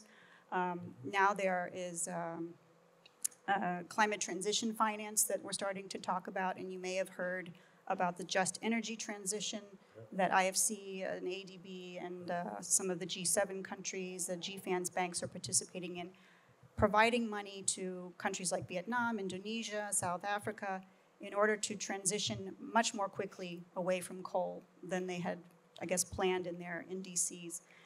These kinds of approaches, which are innovative, they're public-private, they're risky. These are the kinds of things we need to be doing much, much more of to solve this problem. Can I just add on something? Go ahead. But let me say this, because we actually have, I think, 8 minutes left. I can allow for more time, but I would invite every panelist, if they wish to comment on the others' presentations, and also to make concluding remarks. So go ahead, GIIN. Sure, you have 3 minutes. Pressure's on. I think 2 points that you made which really stand out for me are risk management and people looking at risk the wrong way. They're looking at the risk of losing profit as opposed to the risk of losing our planet. And that needs to change. And that ties into my second point, which is that most private companies are still looking 1, 2, or 3 years ahead. They're not looking at 25 years ahead, right? And so until those dynamics start to change materially, I think it's going to be very hard for a CEO to make the right decision for everyone or for the greater good is easy, but to satisfy his shareholders and get his bonus and all that, and everyone's got selfish interests. We're not perfect, but I think that is something that governments need to start really. I don't know if you can legislate it somehow or put pressure on, or shareholders need to be much more advocating for that much more. It's like, take a 5-year view. It's 25 years approximately till 2050. Have 5 5-year plans, much like China does, and adjust as you go. I think the vast majority of people, don't know enough or know the wrong things, and that's part of not getting the right information out there consistently in a collaborative way, and then people saying the same things again and again and again, and people start to believe it, because when you have 10 different viewpoints on the same issue, climate change doesn't exist still apparently, then it's hard for Joe Blogs or a farmer in India to really care, because all he cares about is putting food on his children's table at night, right? So I think there needs to be a lot of clarity on how private sector operates in terms of their time horizon, and take a loss for the short term in order to have gains for the long term. you're investing in a future organization by investing in sustainability today. If you don't do it, you're not going to be fit for future. You're not going to be around 3 or 5 years from now. That's what I tell my chairman/father several times a day. So hopefully it'll sink in at some point. All right, thanks for that, Gunit. Jeffrey, any last words for the audience? Yeah, so blended finance is a big theme for us. So we have our second Asian fund in the market with a blended finance product. And that's partly in response to tapping different pools of investors and different pools of capital to achieve different outcomes. So with our Tropical Asia Forest Fund number 2, we intentionally target impact outcomes. And that's across the 3 SDGs of livelihoods, climate, and biodiversity. And what we want to show in this fund is that the integration of impact outcomes and generating a commercial, financial return are not mutually exclusive. In fact, we're trying to show that that is business as usual. And when you talk about risk management, that generation of those impact outcomes, and I'll give you a very quick example, it's around community and livelihoods. When you engage with community, you get that social license to operate. You get land tenure, but you also get risk mitigation. And fires is a great example. 99% of fires in Asian forestry is started by local communities for hunting and gathering or land clearing. That engagement reduces my risk of fire in my plantations.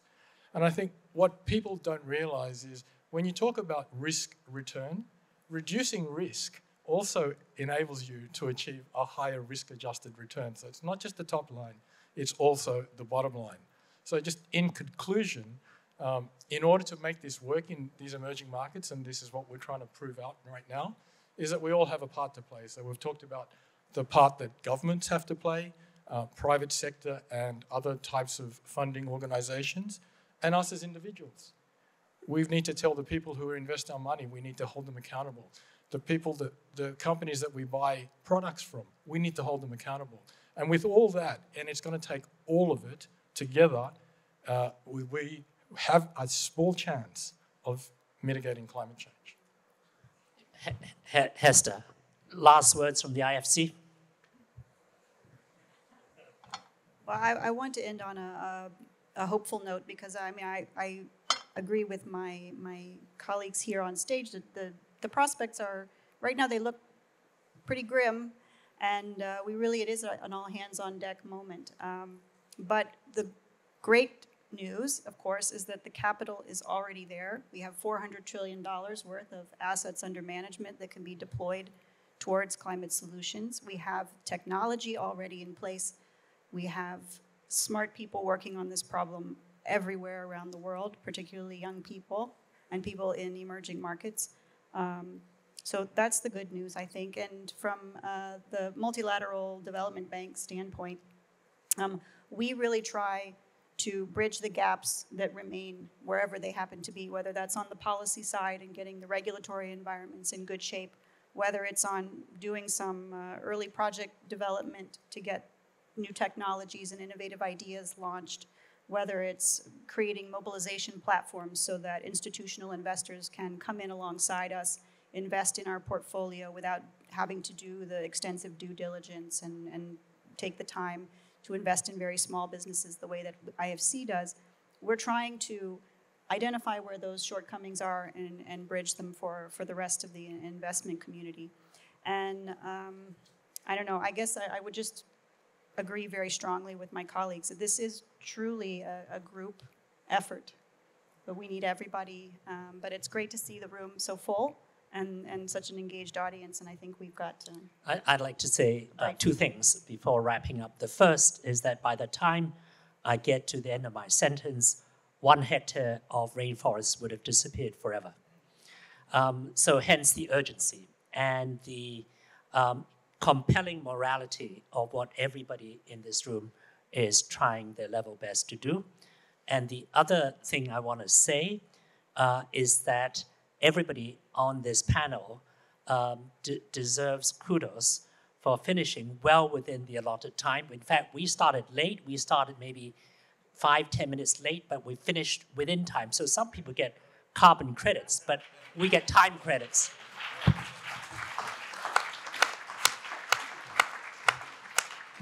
Thank you so much, Daniel, Hester, Gannett, and Jeffrey, for the excellent sharing. Thank you. Our next panel will be moderated by Ms. Maud Safari-Monat from GIIN.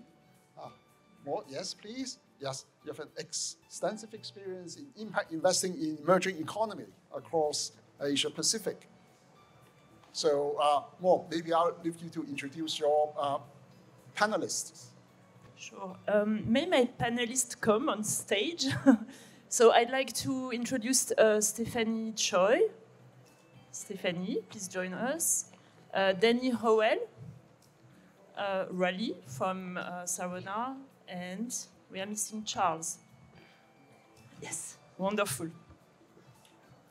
So thank you so much. First, Joe. Wonderful, thank you. So thank you so much to this wonderful audience for coming today and staying after the break. I'm absolutely delighted to be here, and I really would like to thank the Financial Service and Development Council, and in particular Dr. King and Rocky, for their support in organizing this event. If you give me the liberty to introduce myself, I am the Senior Advisor of the Global Impact Investing Network. I'm based in Hong Kong. This panel on financial inclusion is particularly close to my heart. I've been in this space basically since 2007, so when the term impact investment was coined. And I started this journey with what was at the time a very small asset manager. And we started by looking at what was microcredit institution in emerging Asia. And those microcredit institutions would provide tiny loans to women, mostly.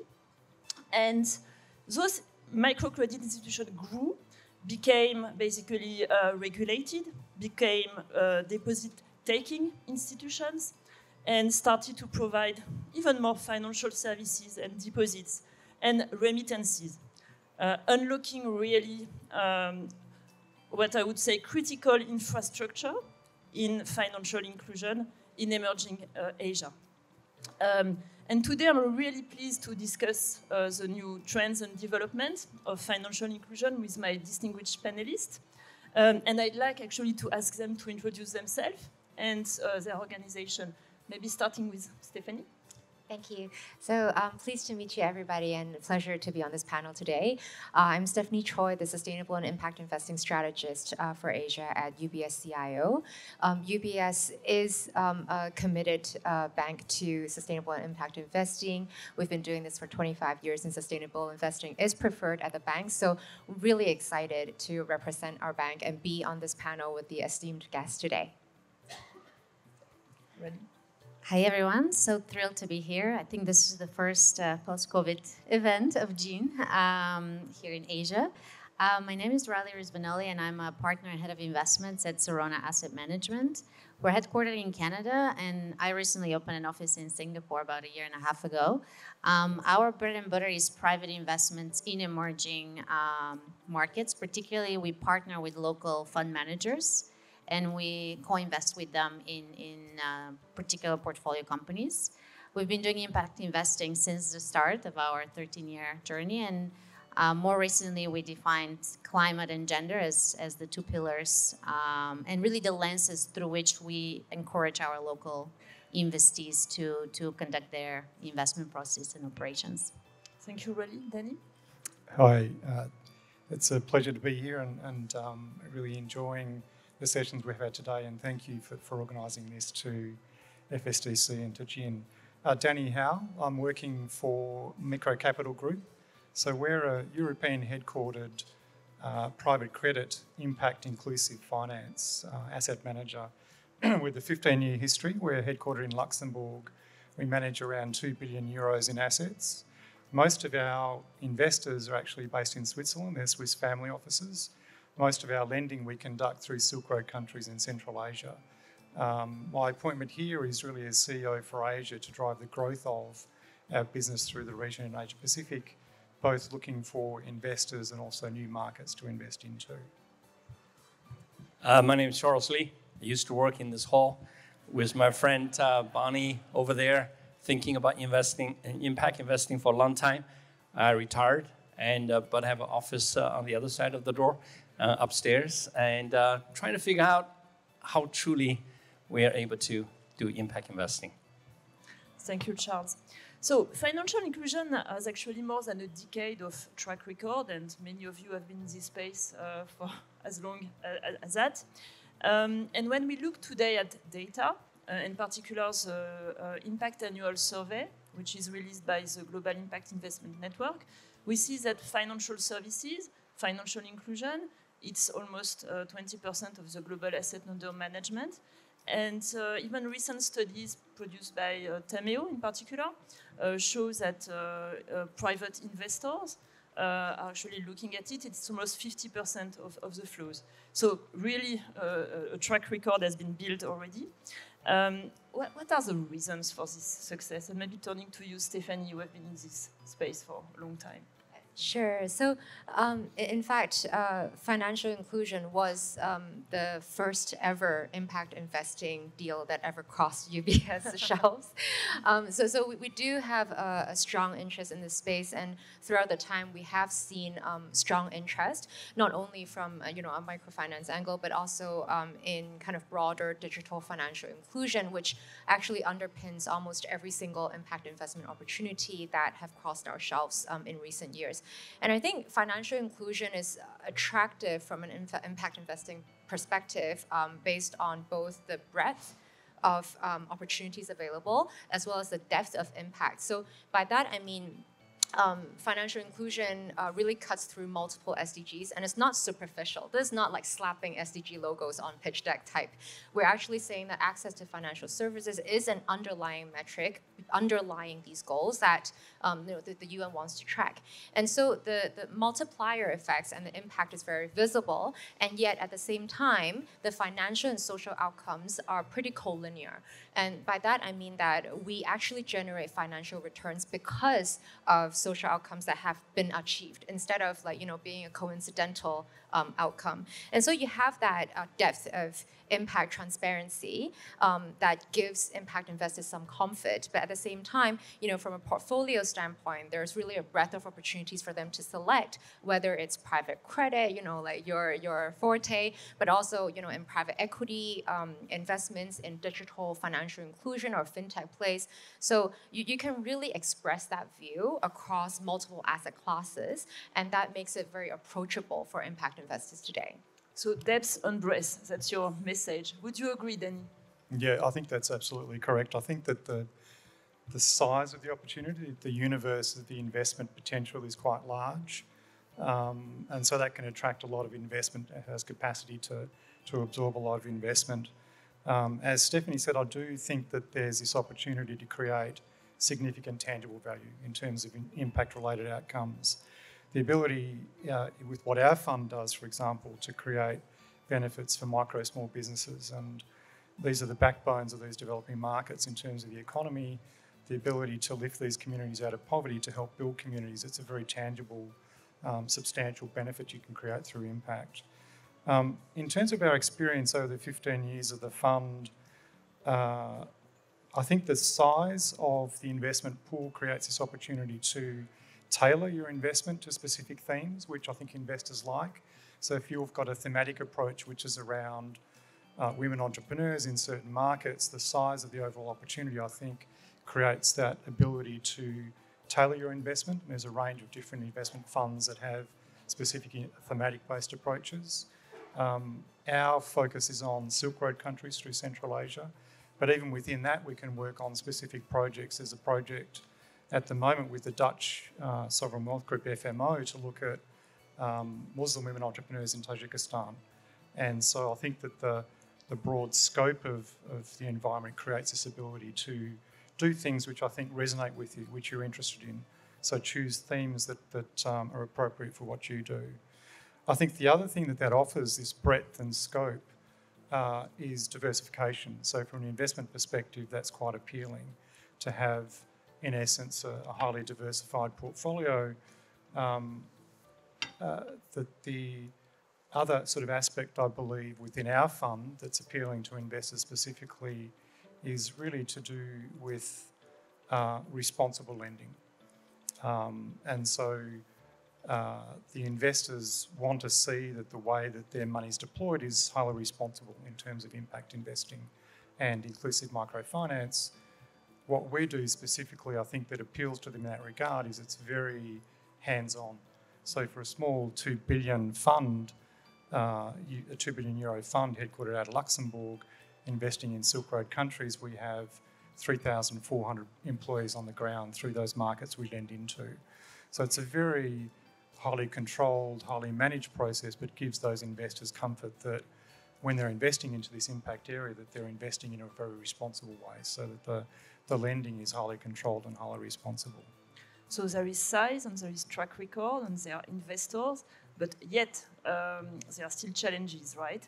And when looking at the data, we see that there are still 1.7 billion people who don't have access properly to financial services, and some are completely excluded, actually, from financial services. And we all know that financing small and medium enterprises is a particular challenge.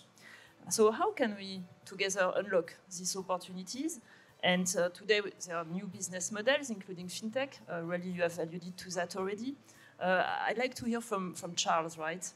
What's his view, and particularly on your largest market, which is China? Yeah, I think when you talk about impact, as an investor, when money leaves your hand and creating impact, where the impact is going to get created, how many layers of underlines you have to go through before the impact. So that, today, obviously, most of the investors looking at the underlying listed companies in the public market, all larger companies that are able to do traditional debt and equity. But I think China today presents everybody with a golden opportunity to be massively penetrating into the real economy, because now we're able to make investment and collect returns literally every day on a daily basis at the shop level businesses and with the very, very small businesses. When you are able to make investment into that granularity, into that individual transparency, into that daily generated information and data, then investing can be directly penetrating all the way to the veins of the blood system, and rather than being absorbed and prevented. So impact investing, in the end, China is likely going to be able to present to the investing universe globally ability to literally put money into the real economic activities. For example, we obviously pioneer a new market. So today, we invested in hair, salons, hundreds of them. And we want to encourage employment of handicapped people. And there are a lot of deaf or hearing challenged girls and boys who are washing people's hair. And we actually are going to say that if you have such employee, not only the business is extremely popular because everybody wanted to go to a hair salon and be able to be serviced by one of those individuals, not only because they wanted to be charitable and doing good things, but also it's quiet, right? You don't have to talk to the person washing your hair. And so we encourage that. You're able to literally say, anybody who have two persons, handicapped person employed, we're going to potentially have a potentially investment points rebate. So when you are able to generate economic returns on investment at granular level, then we are talking about creating potential opportunities for us to impact directly investing in millions of underlines rather than just thousands of underlines. So that's a very interesting insight, right? Granularity of financial inclusion, which definitely explains why it has built such a successful track record.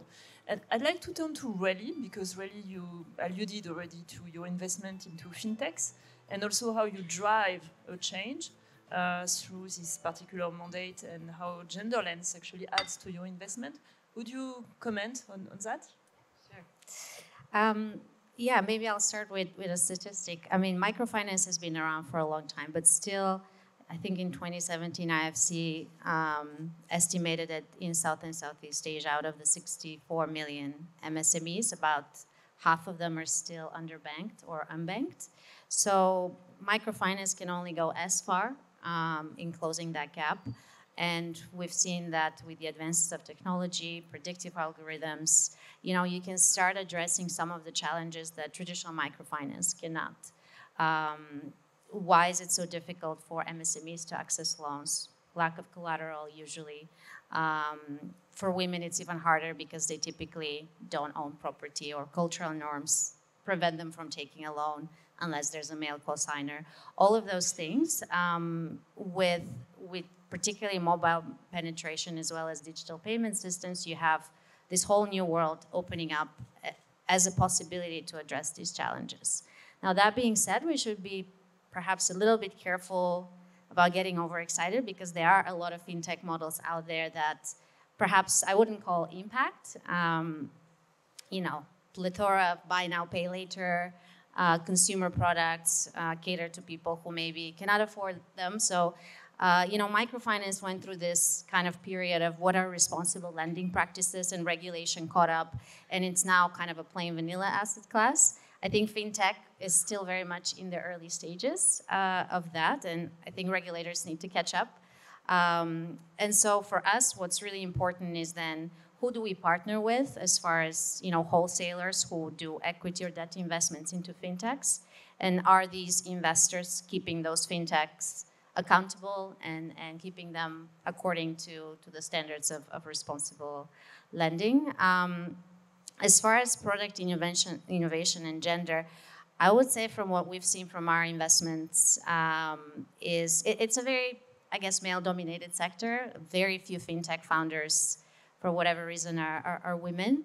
And that also trickles down and reflects into the senior management, and that reflects into how the products are structured. And so what we try to do is kind of uncover some of those things, understand why that is, and push some of our partners to make those incremental changes, and give them, advisory services, technical assistance to look in their products and see, okay, what are you missing out of in your consumer segments by not looking at the gender aspects of the products that you...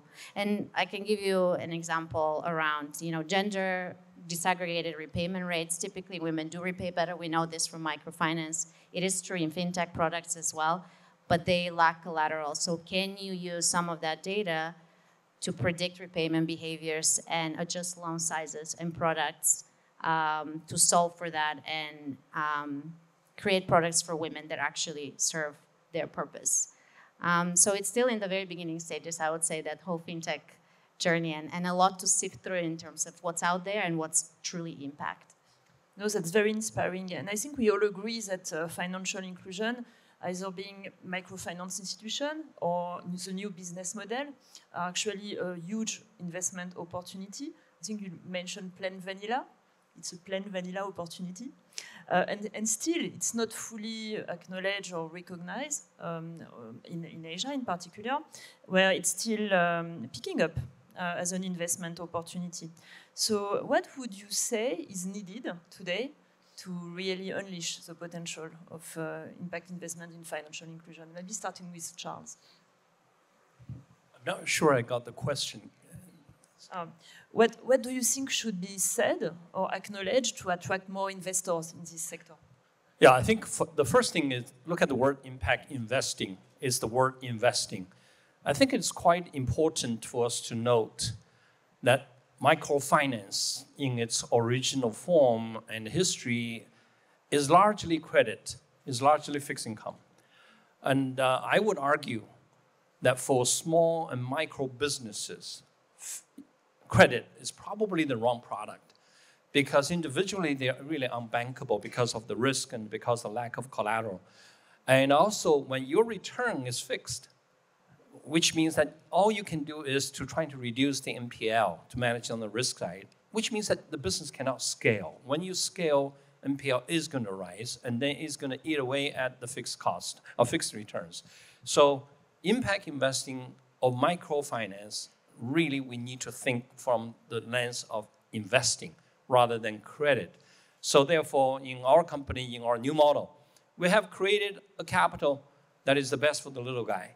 Because if the shop doesn't work out, they don't have to pay. So we share the downside risk. But on the other hand, if the shop is doing really well, we don't have to take everything upstairs either. It's sort of a limited, not uncapped returns. But investing is really the most important. That is really putting money in there so that hopefully you're winning enough on the upside to offset the inevitable loss you will have to incur when you come to small businesses. So it's not about reducing that to 0 or reducing that to 2%, in which case that you can never help enough people. But if you think you are able to use the law of big numbers and to be able to win enough on the upside, then you will absolutely accept that when you are investing in small businesses, it will fail, but hopefully on a scale, on a law of big numbers, that you will always come out on top, simply because the volatility of the little guys, as aggregating a portfolio is actually very low. Because imagine when we put our own money to open a restaurant, a hair salon, an auto mechanic, or a laundromat, if we don't get our money back in about 15 months or 18 months, nobody will make that investment. Doesn't mean that if you do invest, you will get that money back that soon, but the business nature is such, it's a good business. That's why people put their personal money and personal borrowings into it. But individually, they're not they're uninvestable, unbankable. But if you're able to find a way to deploy on scale, like we have done 4,000 shops now. So despite last year's rolling COVID restrictions, we have made out very, very nicely. But in the end, you've got to do a very big numbers, but very granular, in nature, and that they are fully diversified, and that ultimately is how you are able to succeed in investing. Only when you are succeed in investing, you can do impact. If you're already dead, there's no impact. The impact is on you. Yeah. That's a very fair answer. Stephanie, you are in touch with investors, so what do you tell them? Yeah, no, so I think actually like Charles completely captures like the granular aspect of microfinance in practice. I think from what I can try to add to that would be the more macro perspective. And I think to that, it's really looking at, financial inclusion, not just as a standalone investment type, but really in impact investing itself. As Charles said, it's all about scalability. We need to demonstrate that impact investing can be commercial and can be scalable. And for that, we're really lacking, a coherent ecosystem in Asia still. So it's still a little bit patchy. Whereas, like, if you look at in Europe, the development of impact investing as a movement is not a standalone movement. It coincided, it accelerated alongside strategic philanthropy, where you're making matters of the heart more logical. And on the other hand, you also have sustainable investing, where you're making investment matches of the head a bit more heartfelt. And what it is at the moment is that in Asia, these are still very disparate. We don't really have strategic philanthropy at scale. We don't have sustainable investing at scale. Sustainable investing in Asia is a single-digit penetration compared to 2/3 of the market in Europe, for example. We really need to get the whole ecosystem up in order to sufficiently de-risk and bring scale to the space. So I think right now a lot of burden is really on individuals, on next gens, to champion impact investing, but that actually is not. It shouldn't necessarily be their burden. It's really, the next big thing is for us as, ecosystem players, as wealth advisors, like, from my perspective, to really drive that commercialization and drive the scale and an opportunity set such that our investors can be convinced that they're not putting anything at risk by deploying money towards impact. And that basically is our MO. You bring actually a very important point, which is transparency, accountability, and of course to get that you need data. And actually it brings me to my, it's a great segue actually, to my next question. And we know that there is an increased sophistication in the use of data and metrics And the GIIN, the Global Impact Investment Network, has actually played a huge role in developing harmonized metrics and eventually benchmark. We have also released publications such as Understanding Impact Performance with Financial Inclusion Investment. And you are all seasoned impact investors, so I'd like to know actually how you use impact data for your investment process, and maybe starting with Raleigh. Yeah, sure. So we have something called theory of change. Maybe it's more of a government term, but we for ourselves have defined what is it that we want to achieve as an LP in our GPs. And for us, that's primarily achieved through influencing, right, and being a role model. And so we start very early in the investment process to ask the questions around ESG, gender, and impact. Actually, alongside our investment memos, we produce something called ESGI gap analysis. The I stands for impact. And so that allows us then to define ESGI action plans and embed those into our legal agreements, and then over time monitor performance. And then, of course, we follow the IRIS Plus metrics. We do annual surveys for our GPs, general partners. We collect information from their portfolio companies, but data is only as good as how you use it, right? So what do we do after it is we analyze it and we do what we call, I guess, impact management, and we give back to our GPs. So what value add can we bring? We can compare them to the 30 others in our portfolio. We can compare them to, you know, industry benchmarks, for example, and showcase, and this is where you're doing well, this is where you could improve. And we have that sort of unique vantage point because we have GPs across global emerging markets, whereas, you know, if you're a single GP, you sit in one country or a couple, and so you don't have that benefit of comparison. That's how we try to balance, you know, keeping our partners accountable with always asking ourselves, how can we add value as an LP? And also impact investing is a very quickly evolving field, right? I mean, climate is now a huge topic, TCFD regulation. It wasn't the case 2, 3, 4 years ago. And our partners, they're focused on their portfolio companies, right? So they cannot perhaps stay as abreast on these developments as we can. So it's our duty as an investor to keep them abreast of this and help them navigate these kind of evolving landscapes. Danny, does it echo with your own practice? Yeah, that resonates as well in terms of how we manage our portfolio. In essence, it's a lending portfolio. So at any one time, we have 200,000 to 300,000 loans. These are microfinance loans. So our whole portfolio construction, if you like, the investment approach to build that portfolio is pretty much aligned with impact-related goals and measures and metrics. And so that's the number of loans, the number of employees within these companies, diversification by country, by industry sector, a range of measures. I think in addition to that, certainly we look at things like through the gender lens. So how many of these loans are going to, women entrepreneurs? We look at the way in which our employee workforce on the ground is doing non-financial support for these businesses as well. In essence, these business credit officers are really business coaches for these entrepreneurs. And our marketing, if you like, our brand within these local developing market communities is very much based around, are we a good partner to work with to develop these businesses within these developing markets? So all of these things I think are integral in terms of developing a good investment portfolio from an investment perspective, align very well with the impact-related outcomes that we're achieving through that as well. And Stephanie, you are an early adopter of IRIS Plus and also of OPIM, of the operating principle. So how do you use those data in your own process? Yeah, so I would say like there are 3 layers of consideration. So the first is, of course, you know, as again, you know, like Raleigh said, as an asset allocator and an LP, we do try and like influence our GPs and the funds on our platform to try and strive for data standardization to guide them towards, you know, metrics such as IRIS Plus and IFC operating principles has been, you know, a requirement, like a prerequisite for many years now. So we're also very happy to see that it's been integrated in the GIIN. So that's the first layer, as an asset allocator. And then,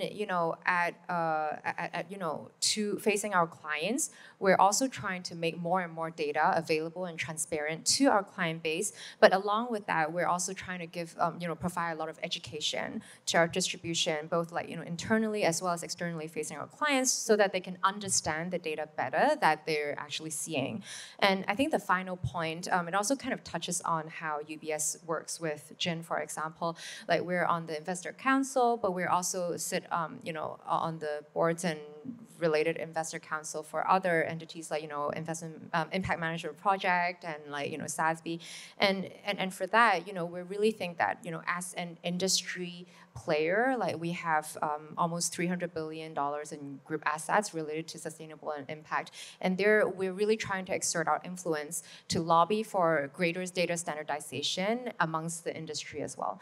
So this is probably how we think of it, across the three layers, and combined is hopefully contributing to a more transparent investment ecosystem for impact. So basically, it's about transparency, and it's about communication with your internal stakeholders and also your clients, right? And no data, no proven impact, right? Wonderful.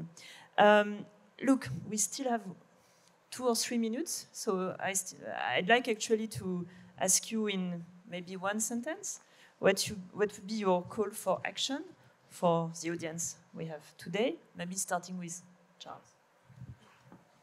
I don't think I have the chance to answer the data issue yet.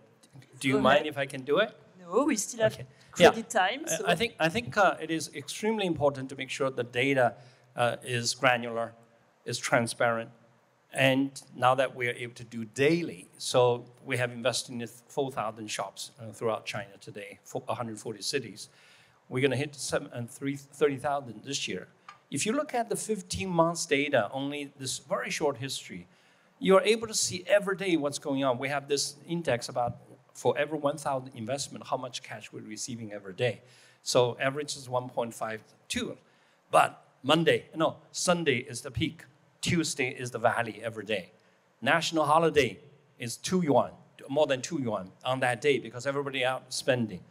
On Chinese New Year's Eve, the lowest because everybody stayed home. Very intuitive.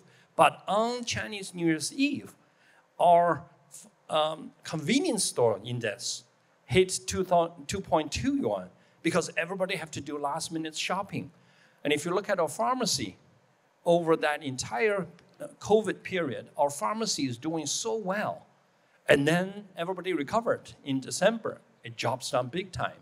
And then it went up big time again before we even know it. It turned out to be influenza is back. So we are able to truly see, and also you only invest in Shanghai, 8%. If you only invest in Guangdong, 32%. If you only invest in cultural activities like theaters and gym, you lose 50% of your value. But if you only invest in retail during COVID, it went up big time. So it is the daily granularity of that data, create the transparency that give you the tools to do impact investing at a very granular level. No, that's actually a very interesting message, right? It's about measuring the positive impact, but it has also consequences on risk mitigation. That's what you are describing. No, great. So now coming to my last question, your call for action for the audience. Call for action, what would it be? What action? Yes. What is your call? Your call for action. Yeah. I'm not sure. More investment in our space. Let them do it. Yeah. I actually think there's this pervasive view growing within the market about the need for people to actually take action on impact investment. And so I see it a lot. I think that the stakeholders of the investors are increasingly looking for those investors to take action. And so the challenge then really is for those investors to think, what are those things that resonate with my stakeholders? And the stakeholders are those people that the past success of the company, entity, the family office, whatever, and the future success depends on. So I think listening to what these stakeholders are increasingly saying, increasingly vocally, that there's a compelling call to action to do something on impact. The challenge then becomes, what is most important for me and for my stakeholders? And I think we've talked about inclusive microfinance. It's a very big space. more broadly, the impact investment universe is very appealing, it's very attractive. There's lots of opportunities, I think, that you can find to tailor investment opportunities to your goals, your values, your stakeholder messages. I think that's the call to action. Right. Yeah, we recently had our strategic retreat and we defined this big, audacious, and hairy goal, how we imagine the future to be in 10, 20 years. And what we came up is impact investments in every portfolio and democratizing impact investing knowledge. And so my call to action would be start now, start today. It can be an overwhelming field if you're completely new to it and stepping in with all the acronyms and all the different themes. But the beauty of it is you can pick and choose. You don't have to do everything. You can pick one impact theme to focus on. But as I think the previous panel mentioned, we need all hands on deck, whether it's climate or gender or agriculture or financial inclusion. Take your pick, but start today. So start the journey. That's basically your message, Stephanie. So also aligned to something that was also mentioned in the previous two panels, but just to reiterate that don't let perfection get in the way of progress. And I'm a big fan of learning by doing. It's the most effective and fun way to learn. So it is very complicated. It's not perfect. It's very nascent, but please give impact investing a chance, whether it's your personal portfolio or your work or even just your dinner conversations. Wonderful, and I think that will be all for today. Could I have the one sentence? So please, sorry. Now you know what is your call for action. I just learned. Let's circle back to you. Just the work. China is already cashless. In a cashless society, there are so many ways to do so many things differently. And think about what it will do to Wall Street. And we will be investing differently in a cashless society. Yeah. Wonderful. Thank you.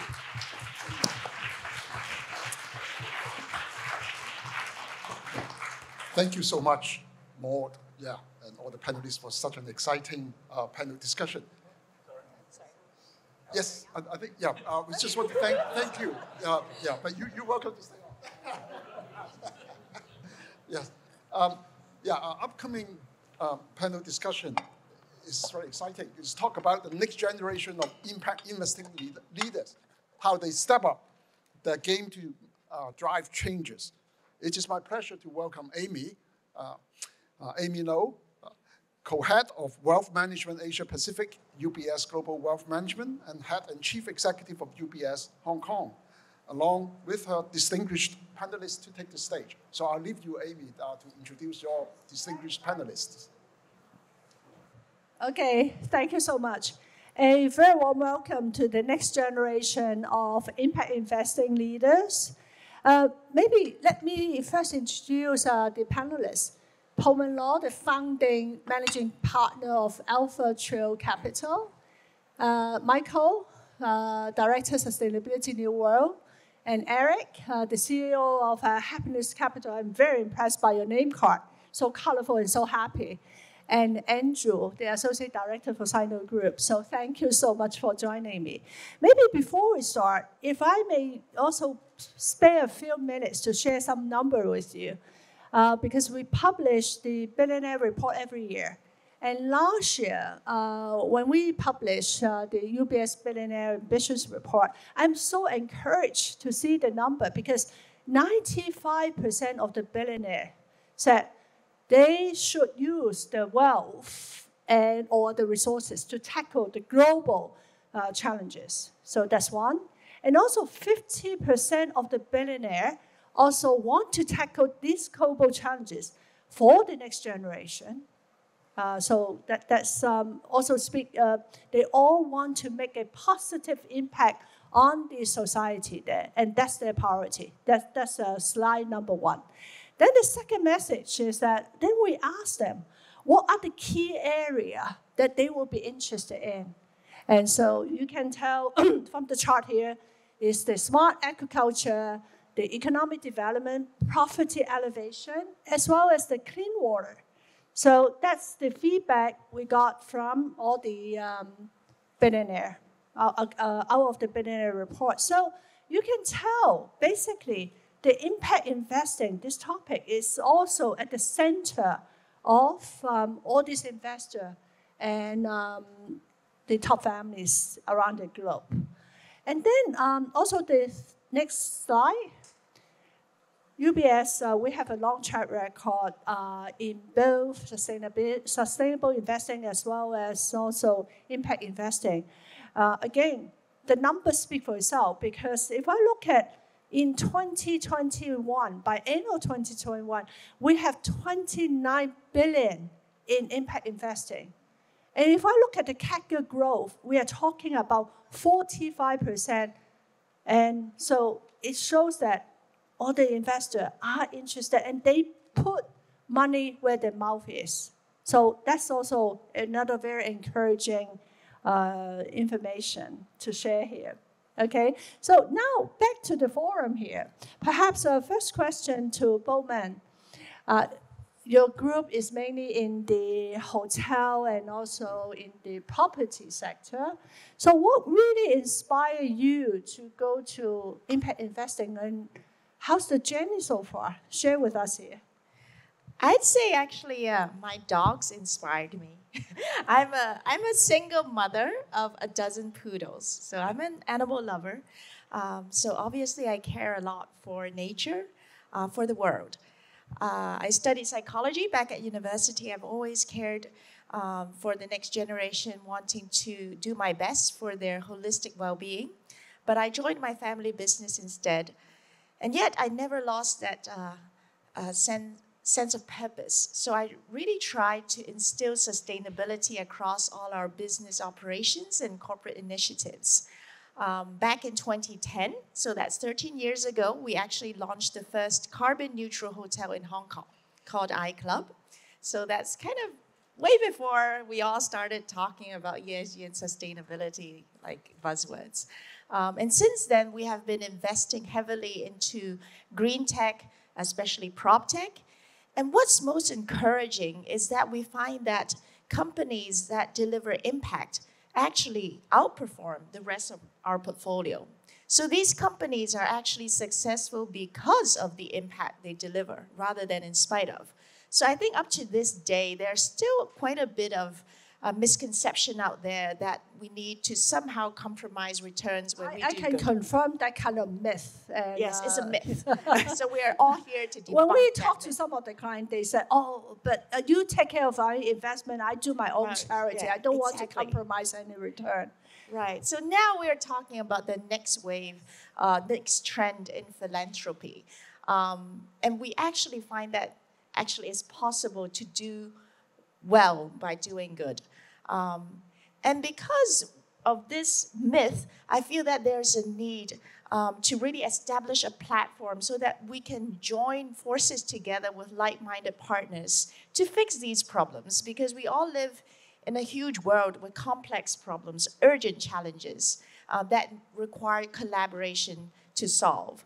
So that's the why reason, the rationale behind Alpha you Trio. started your own impact investing fund, Alpha Trio Capital. Yes. So obviously it Tell us was a- much easier to use our own capital. It was quicker, it was easy.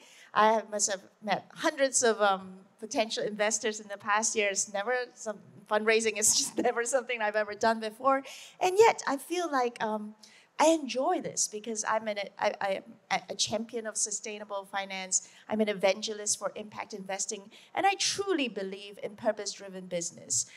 Because in all the founders that I've met, those that start with why, those who really want to deliver impact and solve problems, those are the ones that actually can hit the home run. And that is why I've called my fund Alpha Trio, because ESG need not be just risk mitigating, it can be alpha generating.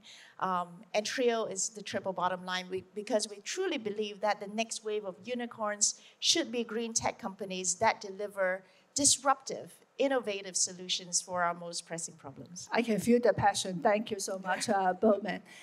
Michael, turn to you. What does impact investing mean to you? And also, particularly, you work for a listed company. So how do you strike the balance between accountability and responsibility to the shareholder that need to align to the value of the group versus also looking at and considering some of the impact investing opportunity? That's a big question. Look, I work for an organisation called New World, a Hong Kong listed real estate led investment organisation. We cover everything from infrastructure and hotels and entertainment right the way through to life insurance and healthcare. So with that broad remit, with the places that our organisation needs to create, you know, fundamentally we need a thriving society, we need a vibrant local economy, and we do need a healthy planet. You know, building parts of cities doesn't actually happen overnight, and if these places don't fundamentally thrive, then your business will not thrive. So it's ingrained in fundamental with regards to the places you create. Also, impact investing we see as a bit of a continuum from broadly responsible investment.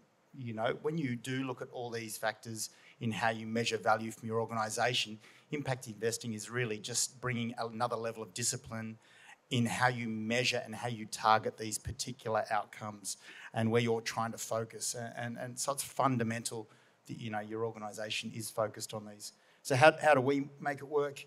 You know, it's important that when you are investing in this space, you align it to your core business, and particularly where you can add value, you know, where your organisation can add material value.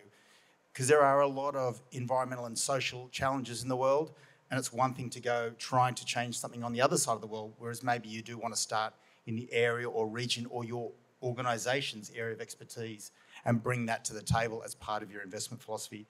You know, secondly, you want to build clear investment frameworks and you want to make them transparent. You can see ours online. You can see how we're investing these funds and where we're putting this money. And then you want to align your finance with it, and you want to be transparent on your progress, and you want to, you know, get an independent view on what you're doing, because it is a learning journey.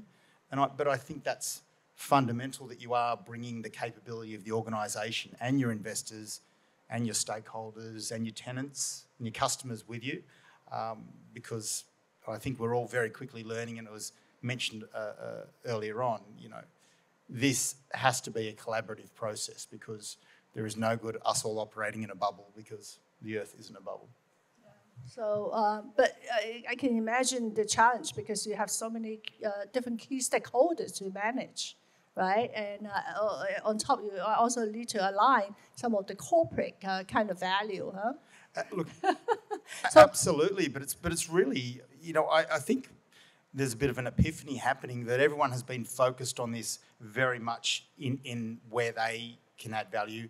But then we're starting to see some of our biggest tenants and our biggest JV partners and our biggest investors going, well, actually, we're committed to net zero too. We operate where you do. We're tenants in your places, or we're partners with you in KTSP. Maybe we should actually try and drive the same outcome together. And I think that's a real turning point, where I think that people are starting to kind of find common ground on these, not just aspirational goals, but actually hard-driven action. And that's, I think, where you're starting to see this finance really, you know, get a grip. And our investors are actually acknowledging that. And, you know, as we talk to various funds and analysts as well. Yep. Thank you. Hey, Eric, I know you invest in a lot of companies that deliver financial return as well as happiness return. Tell us, what's happiness return? And also, in the process, how you assess the company delivering both? Right. So just let me introduce Happiness Capital, because everyone is interested in the name. So Happiness Capital is a global venture capital firm under the Lee Kum Kee Group. And we're based in Hong Kong, but we are global. And we focus on 4 investment areas: sustainable environment, sustainable food systems, health, and trust. And most of our portfolio companies are in the US, UK, Europe, Israel, China, and Japan. And about 8 years ago, the Lee Kum Kee family actually thought about like creating a lot of things around happiness. And so how do we start? So they make a donation to the Harvard School of Public Health to create the Lee Kum Sheung Center for Health and Happiness, to study like what makes people happy, how to convey the messages. What makes people happy then? Well, it's very personal, and now you're laughing. So what makes you laugh? You make everybody probably like happy different now. reasons. And of course, like at the end of the day, a lot of researchers would say like relationships and also purpose of life would also make you happy. But when you think about next generation, the clean environment, clean air that you breathe, clean water that you drink, food security, all these also cause people to concern about the future. Based on the Harvard study, we work with three impact investment experts, Jed Emerson, SVT, and 60 Decibels, to create the concept of happiness return. So basically, for every portfolio company, we identify all the stakeholders. The stakeholders should be the customers, the community, the next generation, and even planet Earth, or even space. For each stakeholder, we will identify the condition for happiness, which is based on OECD's Better Life Index, and also the experience of happiness, which is based on the PERMA model, which is more about mental health. And then we aggregate all the scores together and create a happiness return for the entire portfolio. And if you, I heard a speaker talk about blended investments or blended value. So we also adapt the same approach. So we call it integrated return. So when you have a capitalist return times the financial return, like a TVPI, then we get the integrated return for the entire portfolio. So we've been doing this for the last 3 years, and the latest score from our portfolio companies are scored 1.41. That means that every dollar we put in, we create 41% more happiness to the world. And it's all done by third-party assessors, not by ourselves. And at the same time, we also ask these companies, are they happy with us? Are we bringing any value? And do we walk the talk? And we get assessment for ourselves as well, whether we're doing well. So it's like a two-way thing, and we created a portfolio companies that tackle most of the SDGs, the 7 SDGs. I think we cover about 2/3 of them. And we have more than 60 companies, direct investment in the pocket, and 16 funds globally. So that's how we all started with happiness. Yeah. Oh, so quite systematic kind of approach, huh? You're adopting. Yeah, because I think a lot of people, even some family offices would like to start impact investment, but they keep asking, how do we measure the impact, right? If we put in like 10 million, 100 million, 200 million, how much we're getting impact? Of course, financial return to us is very important. So in fact, we aim for both very high financial return and very high happiness return in our portfolio. And in the Lee Kum Kee family, they have the Lee Kum Kee Foundation that is responsible for more the philanthropy works. So we sometimes work with them how to actually help each other. I will come back to all of you about the performance later on. Huh? And so now, Andrew, I'm sure you've been shown a lot of opportunity, all this kind of impact investing opportunity, left and right. So how do you prioritize and select this kind of investment that will also need to consider aligning with the corporate kind of value? Yeah. So I work for Sino Group, a local developer. We have footprints in basically mainly in Hong Kong, Singapore, also overseas, but mainly concentrating in Hong Kong, Singapore. We're basically property developer group similar to New World. So for us, it is probably primarily focusing on technology that would enable our assets to be of better value in terms of sustainability. So we do focus a lot on property technology, green technology. But the other side of things, we're not so much into happiness, but we're very much into wellness. We believe in wellness of community we serve, community we sell the asset to. But in that, the family kind of define wellness, also include wellness of human being.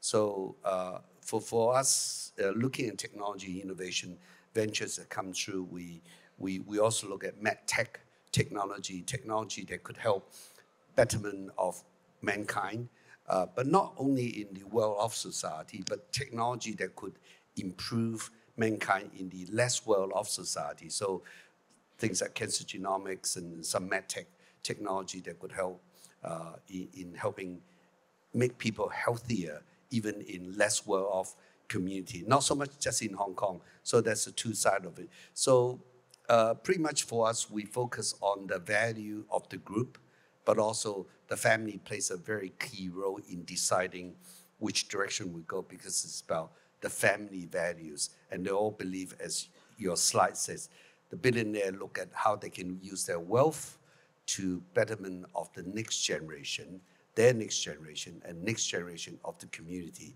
and to doing something good for the society. So you also have a heavy kind of family participation in the process as well. I think that's good, huh? Is it more from the next generation? Yes, basically the next generation, and I guess we get a lot of referral, but so my role, I bring a lot of innovation, new ideas coming through, but we look at the impact, probably not so much the happiness impact, but we are seeing, as the other speaker saying, return on investment is very important, and that's a very hard one to do, because if you look at some of the sustainability technology and blockchain technology, what impact? I mean, how can it be measured? Are those practical? Are those readily applicable right now? But I guess we need to consider a lot of grounds and dimension to see how they can impact the business. But also, I think a lot of it we're taking into account the wellness part of it is, does it make us better? I mean, for example, does the technology elevate our staff of stress and our ability to retain staff, to provide a better environment for our staff and also for our customer? I think those also come into the decision-making process. And actually, that echo very well our billionaire report finding as well. Especially, I think in Asia, we've been witnessing the wealth transfer from one generation to another, with the next generation coming into the picture. I have also seen and witnessed the increasing interest in sustainable investing and also impact investing, which is a really encouraging sign. Perhaps a question to all of you, as I said, with all the different investment, how's the performance, the financial performance, other than the happiness return and the social return? So what's the performance so far? Maybe I can start. I mean, for us, we're early into the journey, but we are definitely into the journey.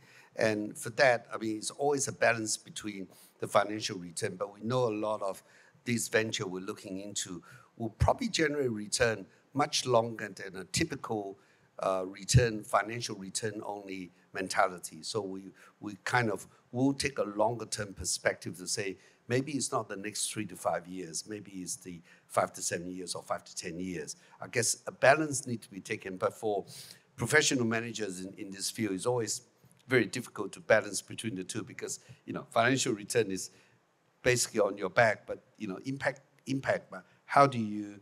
I love to be able to share the happiness impact, but we don't have a wellness impact. But I guess a balance needs to be taken between the two aspects. So it's a very tough one to administer. Eric? Yeah, so first of all, Happiness Capital is evergreen. We are not really a fund, so we invest on balance sheet. But we also benchmark ourselves against the global VC performance benchmark. So we are always in the top quartile of the global benchmark. And most of the exits that we have so far, we have 100% IRR. So which is very impressive. And that's our belief, is to, in the long term, we prove that actually companies with a great mission should actually outperform the others and create both a high financial return and high happiness return to the whole world. So that's our goal. In the long term, 20, 30 years later, when we come back to this stage, we should have some more data to share with you, like over maybe 100,000 companies. What do they perform? Do they give you more happiness at the same time, like return, high financial return to their shareholders? I am confident that we will have even better numbers to show as time goes by. And Michael, anything you want to add? In terms of our performance, look, for those of you familiar with our organisation, we have made concerted efforts to invest heavily in this space in terms of raising capital as well. Last year, we were the first corporate to raise US-denominated social and green dual tranche bonds of totaling US $700 million. If you have a look a bit about our company, where we're investing these kind of projects and investments, the Build for Good, which is a social housing project that we're working on about donating land and creating affordable housing to tackle some of these issues in Hong Kong. with projects like this, you are, and as well as the State Theatre refurbishment at North Point, these are projects where we are considering much greater outcomes rather than the pure financial returns. You know, we are looking at the cultural significance and the value of identity that the State Theatre presents and refurbishing that. You know, we're not changing the fundamentals and what that really means to society. And we're also looking at the social housing for good. You know, that isn't our core business, but we do see that as a fundamental issue that it'd be remiss not to actually try and pilot that and to tackle it. And that's why we've put our money where our mouth is on those things. And then you look more broadly at other type of social projects like the Kai Tak Sports Park and the kind of partnerships we're about to create around trying to elevate health literacy in Hong Kong and the connection between sports, recreation, fitness and well-being right across to, you know, a healthcare and life insurance business that fundamentally, you know, people's value of their health and their mental well-being after the last few years has never been more paramount in society. And these aren't just nice to have. This is affecting your own employees as much as it's affecting the community. So, you know, as I mentioned before, we're working hard. It's a learning journey, no doubt. You know, some of these investments mightn't deliver everything you want, you know, straight away. But how do you measure if we are able to crack an affordable housing pilot that can stack up over time, or it leads to the next model and the next model, then it's contributed far greater returns than purely financial. So, you know, look forward to updating everyone on those kinds of initiatives and, you know, ensure that we're sort of transparent on how we update. Yeah, I can certainly see the group's commitment in this space. So thank you. Pullman, anything you want to add? So from our business point of view, iClub, the first carbon neutral hotel brand in Hong Kong, so that has done very well. Since 2010, we have opened another 6 iClubs, and I would say they are among one of the most profitable hotels in town. And in fact, they remained profitable during COVID. So it is a resilient model, and that proves that, you know, we can do well by doing good. And for our investments, I'm proud to say that around 40-some investments, none of them has gone down to zero. So none of them has died. On the average, it was above, well above 40, and now it's about 20-some 30. So of course, you know, there are fluctuations, but I would say that, you know, the stars are aligned for impact investing.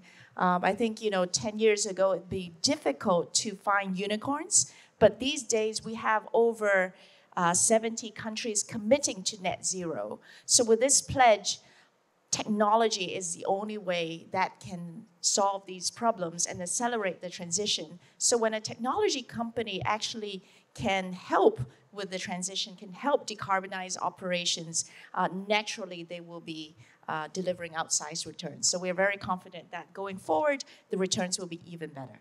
Good. Maybe a final question before we go to the rapid fire question. For the audience in this forum, as well as for some of the early investors who want to get into this space, what's your advice?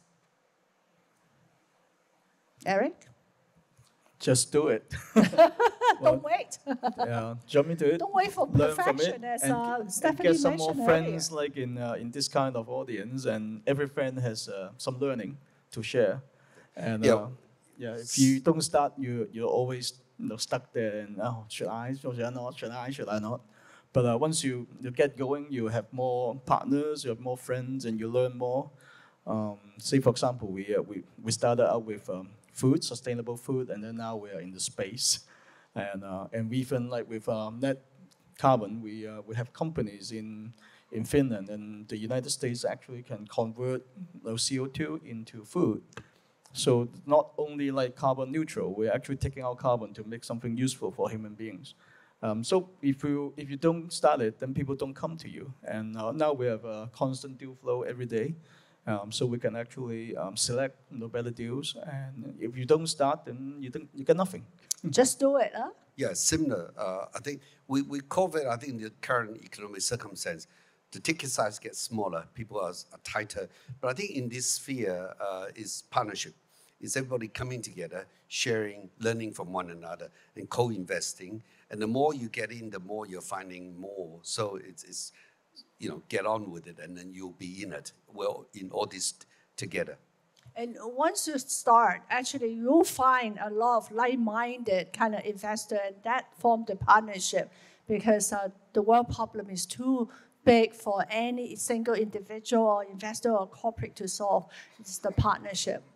Okay, perhaps let me go to some of the rapid fire question. If I can start, now, just short answer, 10 seconds. And we go one by one. What's the most important SDG goal for you? It's definitely SDG 13, climate action, because there is no time to be lost. And there's no plan B, because there's no planet B. I would say, more broadly speaking, environment, because when we look around the building you're in, the clothes you're wearing, the food you're eating, how you get from here and how you get home, it's all provided by one thing, which is the planet. And then without one, all this is talk. So, Eric? With our group's business philosophy, we won't miss anything. So all 17 are important to us. Oh, come on. Our existing portfolio already covered 2/3, so why not the remaining third too, right? So. So that really showed the kind of commitment you guys have. Yeah, I'll go for 13 too. The climate action. I think that's something that we're all in this climate action together. Mm-hmm. Next question. What's the biggest challenge for impact investing? I think we really need to internalize the belief that we can do well by doing good. I think there's a lot of words, but we need to translate them into actions.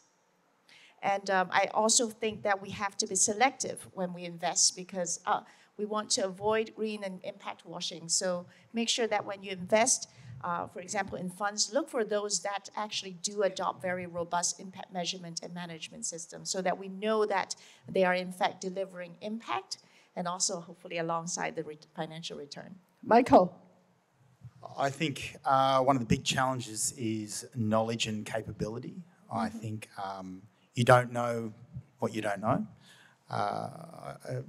Bringing a lens of impact investing, social return, to how you look at things fundamentally can change how you approach investments. So that's probably first and foremost. And secondly, knowing where to focus and knowing where you can add value.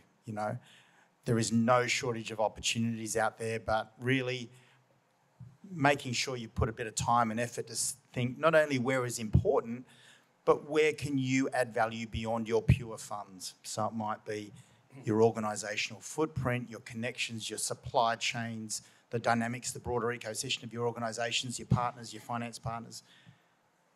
Trying to find that sweet spot is where you can really have the biggest impact, because, time's not always on our side. Eric?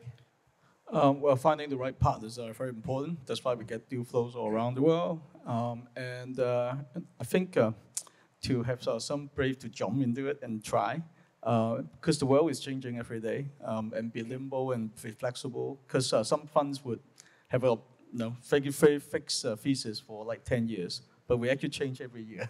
So be very flexible and change with the world. Yeah, Andrew? I'll go along partnership, because through that you get a quicker return, so-called return, to justify for you to move on. So I think having the challenge is finding the right partnership, but I think that's also the opportunity to do something with more impact.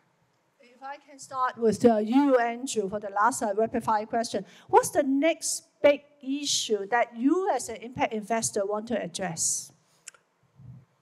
Up in space. Space technology making a better world for us to live in.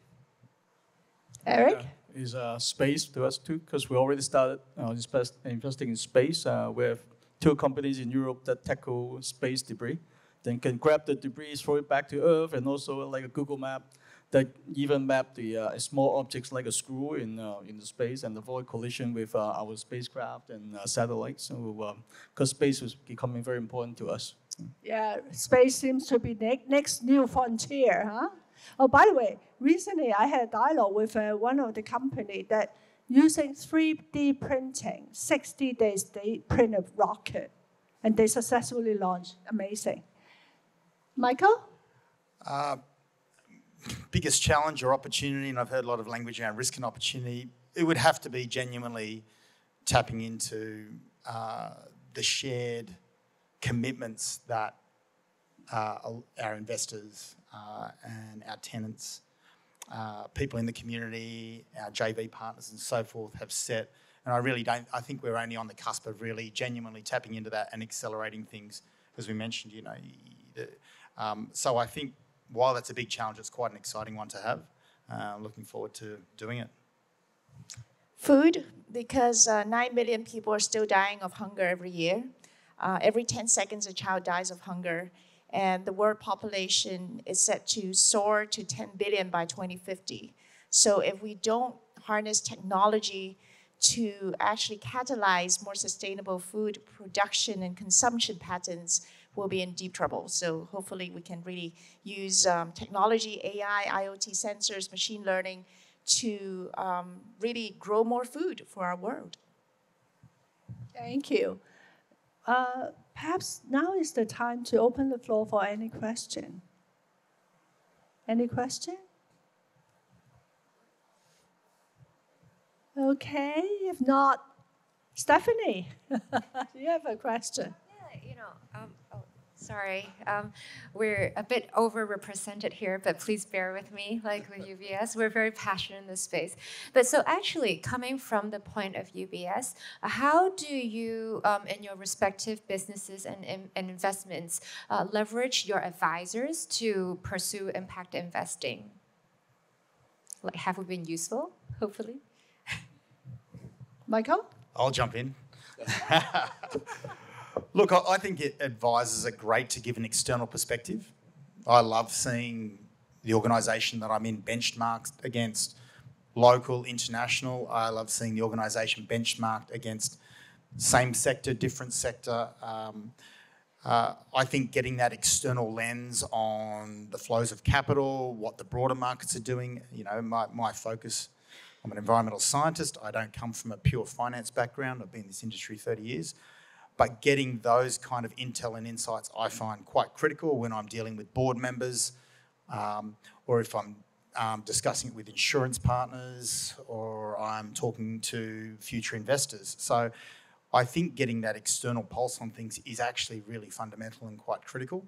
And as well as that, it is helpful because the way sustainable finance has gone, it has moved quite into mainstream. So it is great to see that transition. So, that in itself has been quite a powerful transformational tool internally in organisations, but also with regards to the kind of products and services that the organisation delivers.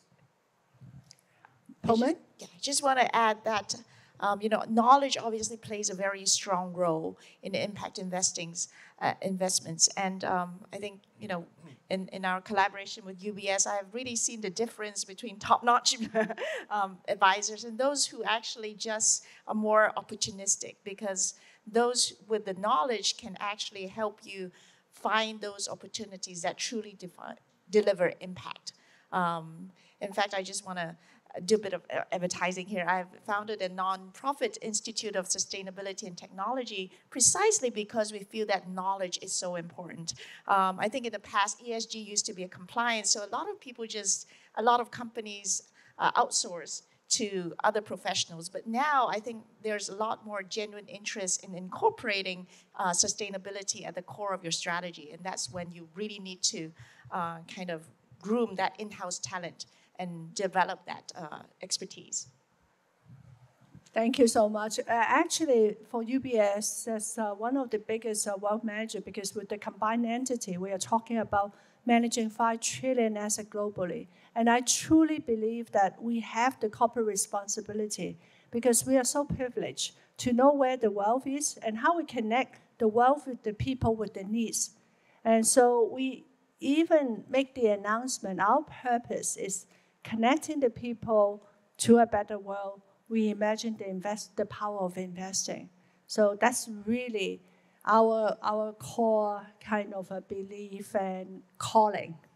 Okay, with that, Thank you so much, all the insights shared by the panelists, and look forward to hearing more from you on your impact investing journey not too long, soon. Thank you. Thank you, everyone.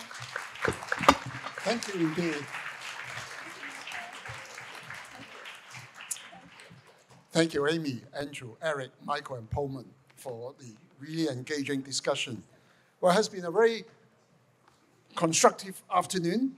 So to round off our discussions, we are honored to have Celia Holmes, Indel, CEO of EQT Foundation, to share with us her insights on the future of impact investing in Asia, to be moderated by Linda Radosvich, Chief Communication and Marketing Officer at GIIN.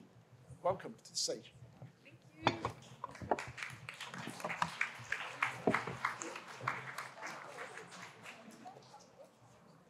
Thank you, King, for that nice introduction. And Celia, thank you so much for being here.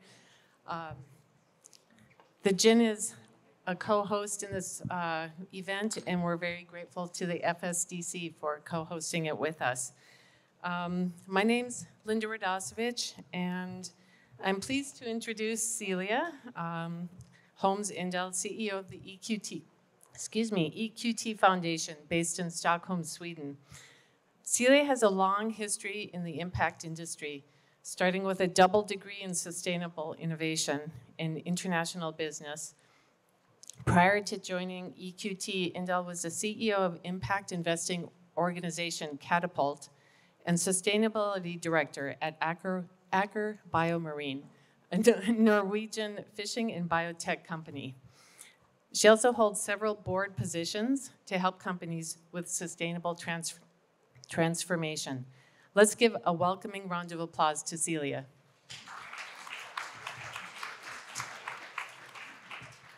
Thank you so much, Linda, and it's great to be here, and I want to thank the organizers of this event and everybody who took the time here.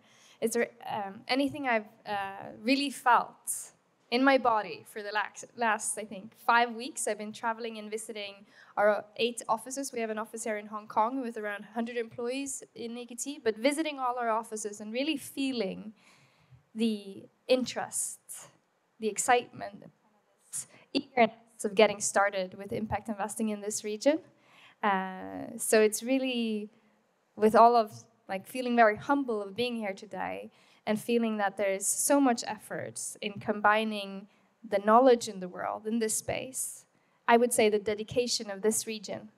And I know when this region decides that they're going to do something, it happens. So I'm really honored to be here today and to be able to take part and contribute into developing the field of impact investing in this region. Thank you, Celia. I think it'll be a lot of fun to take this more into, take a personal note. Early in your career, you assisted the work of the Permanent Mission of Norway in development of the Sustainable Development Goals, something that has been brought up quite a bit here today. Can you take us on a journey and describe what it was like to be on the team that negotiated the goals, and give us a glimpse of some of the day-to-day challenges and breakthrough moments you had during these negotiations? I think the biggest challenge of the negotiations of the SDGs was the feeling of déjà vu. When you're weeks after weeks going into the same room to negotiate, and the number of goals just starts increasing, and you get to the 17. And I think many countries were saying that we only wanted 10 goals. It would be much easier to communicate. But you kind of realize that in order to get a holistic map of all the challenges in the world, that all those 193 countries can agree to that are important, we needed the 6 thematical goals, and then we needed the 7th one to stress that collaboration was so important. But I really feel that it was this returning time and time again, and feeling, okay, are we done now? And I think the key challenge of that agenda is to understand that a nation has to adhere to all the goals, and companies can be selective and use their resources and strengths in order to deliver on the goals and select a few of them. Or as we see today on the stage, that people in impact investing prioritize the theme and get really good at using their resources in solving that challenge with investing in solutions. That's wonderful. I think if you can get all of the countries in the world to agree on 17 goals, anything's possible. Fast forward to today, and you're the CEO of EQT Foundation, which houses the philanthropic activities of EQT, the private equity firm with 114 billion euro in assets under management. Can you explain a little bit about the relationship between EQT and the foundation, and the foundation's role in de-risking investments for EQT? Sure. So EQT is a private markets firm. I think one of the biggest one globally and the first one that was launched after the big American firms. It is really invested in private equity, healthcare, infrastructure, but also real estate. And on the private equity side, we are also invested in ventures. And I think what we're doing through the EQT Foundation is to look at how can we use what we're good at as investors, but move into a whole new area of the investing market. So we're in catalytic capital. So it's kind of this pocket of money within impact investing where you go into areas and support breakthrough ideas where there's no track record. There's immense amounts of risk. And being there to actually use our resources, take smaller tickets, but really support by having volunteers from all over EQT support the entrepreneurs so that we can de-risk them for other investors, other impact-oriented investors who wants to support some of these new solutions, specifically into climate tech and health tech and equity. So yeah. That's great. Can you give an example of an area that maybe the foundation went into, helped de-risk, and then EQT invested in afterwards, and also speak to whether you co-invest or EQT will co-invest in these areas? So I think what we look at is to go in very, very early stage, all the way down to pre-seed, seed, and de-risk it for all investors. So if we can support the entrepreneurs with capital from EQT, from our ventures fund or our growth funds later on, it just means that we have helped them through those barriers where any VC fund can also go in and support them. We have some of the companies we have supported where we see a lot of traction when they've made their proof points, where there's interest both from our funds but also from other funds coming in. And I think one of those examples is green cement, for example. I think our link to the industrial and material sector and real estate, it's really important for us that new technology are surfacing. So it's for the entire sector that we're doing these investments. And I think on the climate tech side, we've invested in a startup that is bioengineering trees to grow 40% faster, delivering better quality timber, and also capturing more CO2 in the process. So we went in before they had proven their theory that this was possible to do. But the moment you can help that type of company come through and prove and have valid points with their science so that they can attract more growth capital, that's kind of the beginning where we want to be. And I think we're a new type of foundation because we are at the core, we're a catalytic investor, and our grant bucket is supporting our investment strategy. Rather than we've heard a lot of examples where there's a grant program and then you move your endowment to also support the way you want to have impact in the world. And I think for this region, with so many strong family offices and foundation, we had to ask ourselves, starting this foundation just 3 years ago when EQT listed on the stock exchange, we had to ask ourselves, how can we give back the most effectively? What are we good at? And being a global investment firm, it was really about how can we use that investment expertise in an area where the entrepreneurs normally don't access that type of a skill set, so that we're helping move more capital into those areas. And our grant arm is then both supporting breakthrough science that have the promise of developing into companies, but also the infrastructure and the field of impact investing. So obviously, enthusiastic supporters of the GIIN and of the research going into ensuring that we can make those proof points so that even more capital is coming into this direction.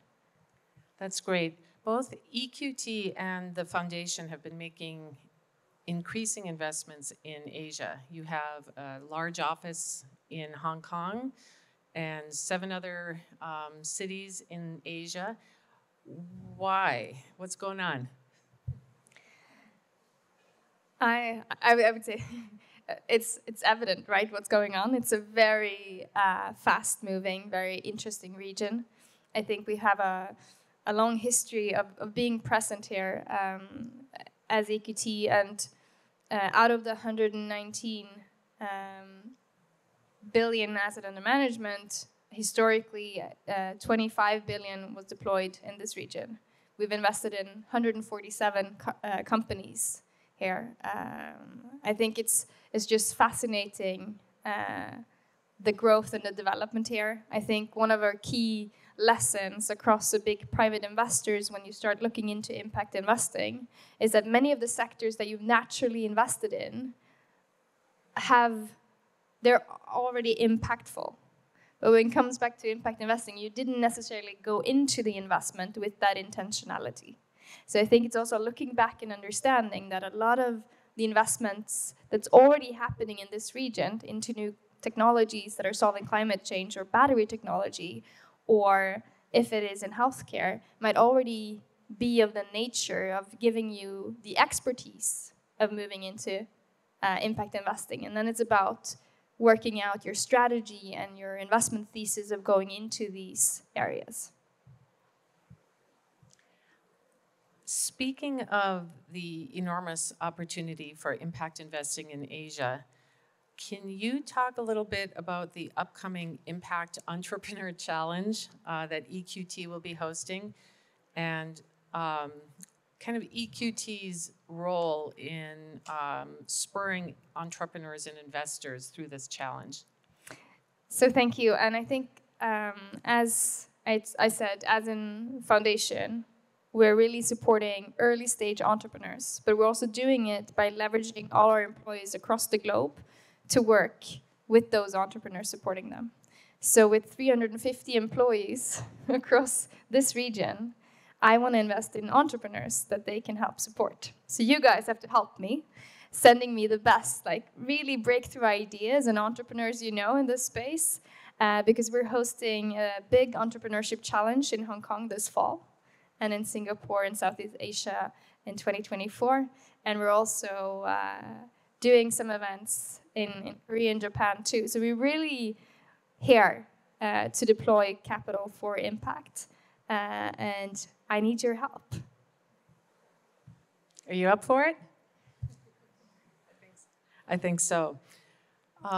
Based on your 10 plus years in sustainable and impact investing, what are some myths that you would like to dispel for investors who are just starting their journey to employ impact strategies? And I'm going to say we can skip the myth that you can't make financial returns, because I think we've covered that one well today. What are some other myths? Can I stand up? I know we're late in the day, but I want to make a clear distinction here. So if you compare me to a company, right?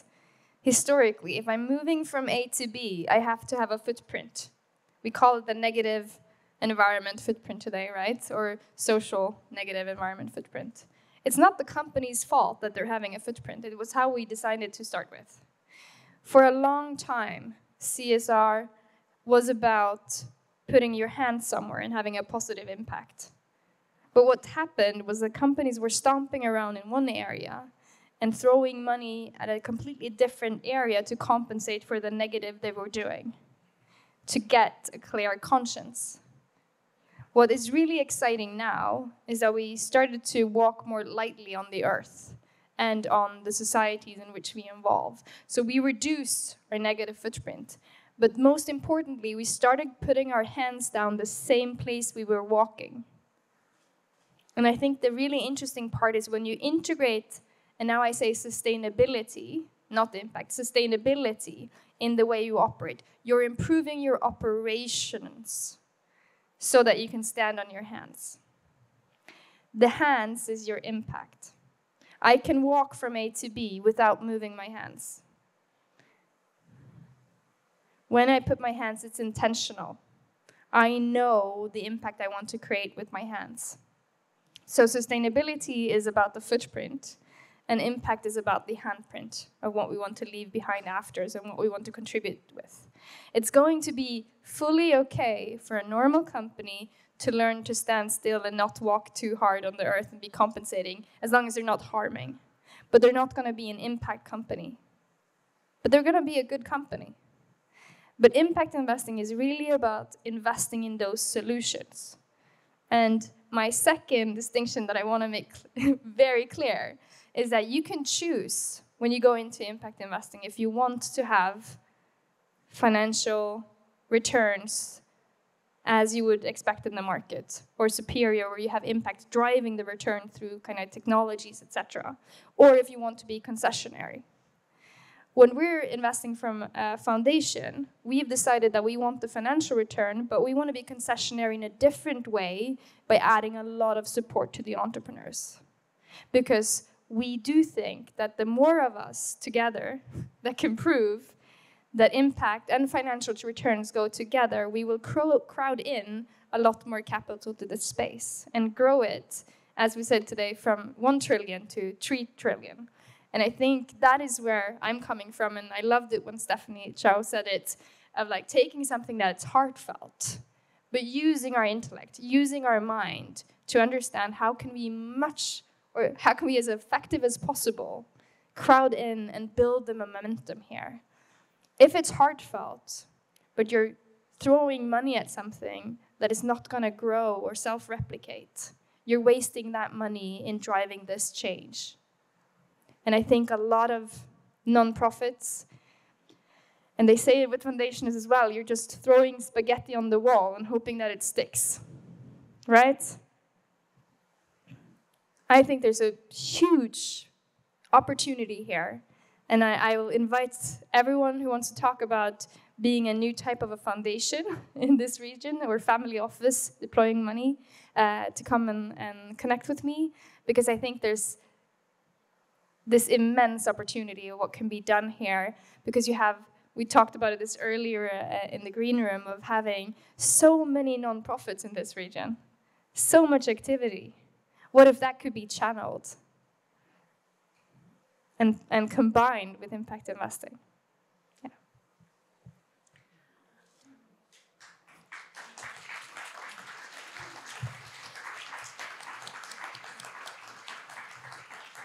Sorry, I didn't warn you about that. That way, all the better. There's the footprints we leave, the handprints that we intend to leave, and the heartfeltness that pulls them together. So thank you very much for that.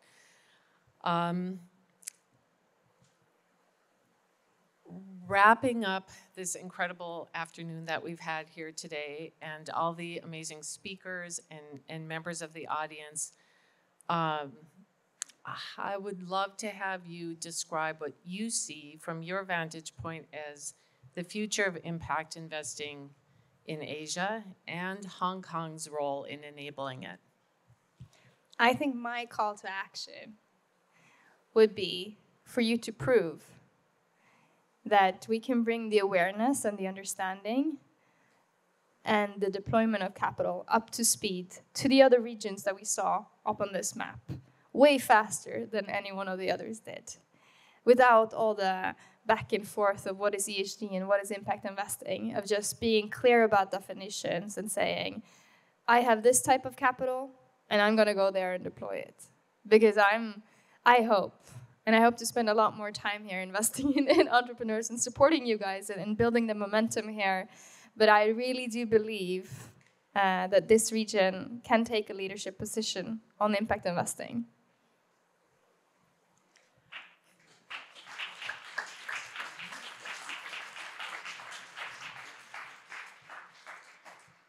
It's hard to top that, and so we're going to take this opportunity to give back the gift of a couple of minutes to the room. Celia, thank you so much. I'm going to hand off the microphone to my colleague, Dean Hand, the Chief Research Officer at the GIIN, for a couple of closing remarks. And thank you, Celia. Thank you. Hello, everyone. And thank you for your patience as the stage is reset. It gives me great pleasure to be able to share with you some closing remarks. And I must admit, the hand and the footprint is pretty hard to follow at this point, so I'll be brief. I'm sure that you will agree with me that it's been a particularly productive and insightful afternoon.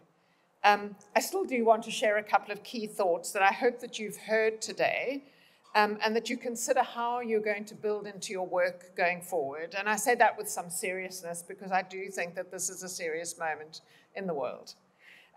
Firstly, I think that it's really clear that there are enormous opportunities here to generate both financial returns and positive impact, especially in the Asian region and specifically Hong Kong. We've heard a number of speakers today speak about this very specific opportunities that they see, and that is certainly heartwarming. Assets being allocated to impact investing in the region are growing, and personally, I don't think that that trajectory is about to change. I have the privilege and honor of seeing some of the analysis that we're doing at the moment that I can't really talk about until the summer, but certainly the opportunities and the assets are looking pretty good. Impact investing is a serious and viable investing strategy. Sure, there are challenges, and certainly people have spoken about them, but it can contribute to addressing the solutions that, and the issues that vex us in our planet and our world today, like building a more sustainable world, which is something that we aspire to enormously. The question really is how you take advantage of the opportunities that it offers, and how do you start quickly and at scale in the markets that really matter. We've heard a lot today about just getting started, and I think that that's an important message, is start somewhere.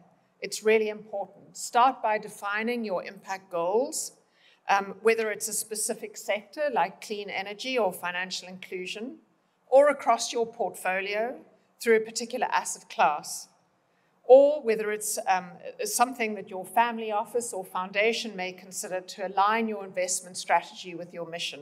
Just start. And with that, I especially want to thank our partners today for this convening. It's the Financial Services Development Council of Hong Kong. It's been such a pleasure to work with you. Most importantly, I really want to thank you, our audience. You've been fantastic, and it's always wonderful to see at this late stage how many people stay in the room. We find that particularly important, and I'm really glad that you're here. I know that you're looking forward to meeting up with many of the speakers that you've heard this afternoon, so I won't hold you back any further. And please join us for cocktails and give yourselves a big round of applause. Thank you very much.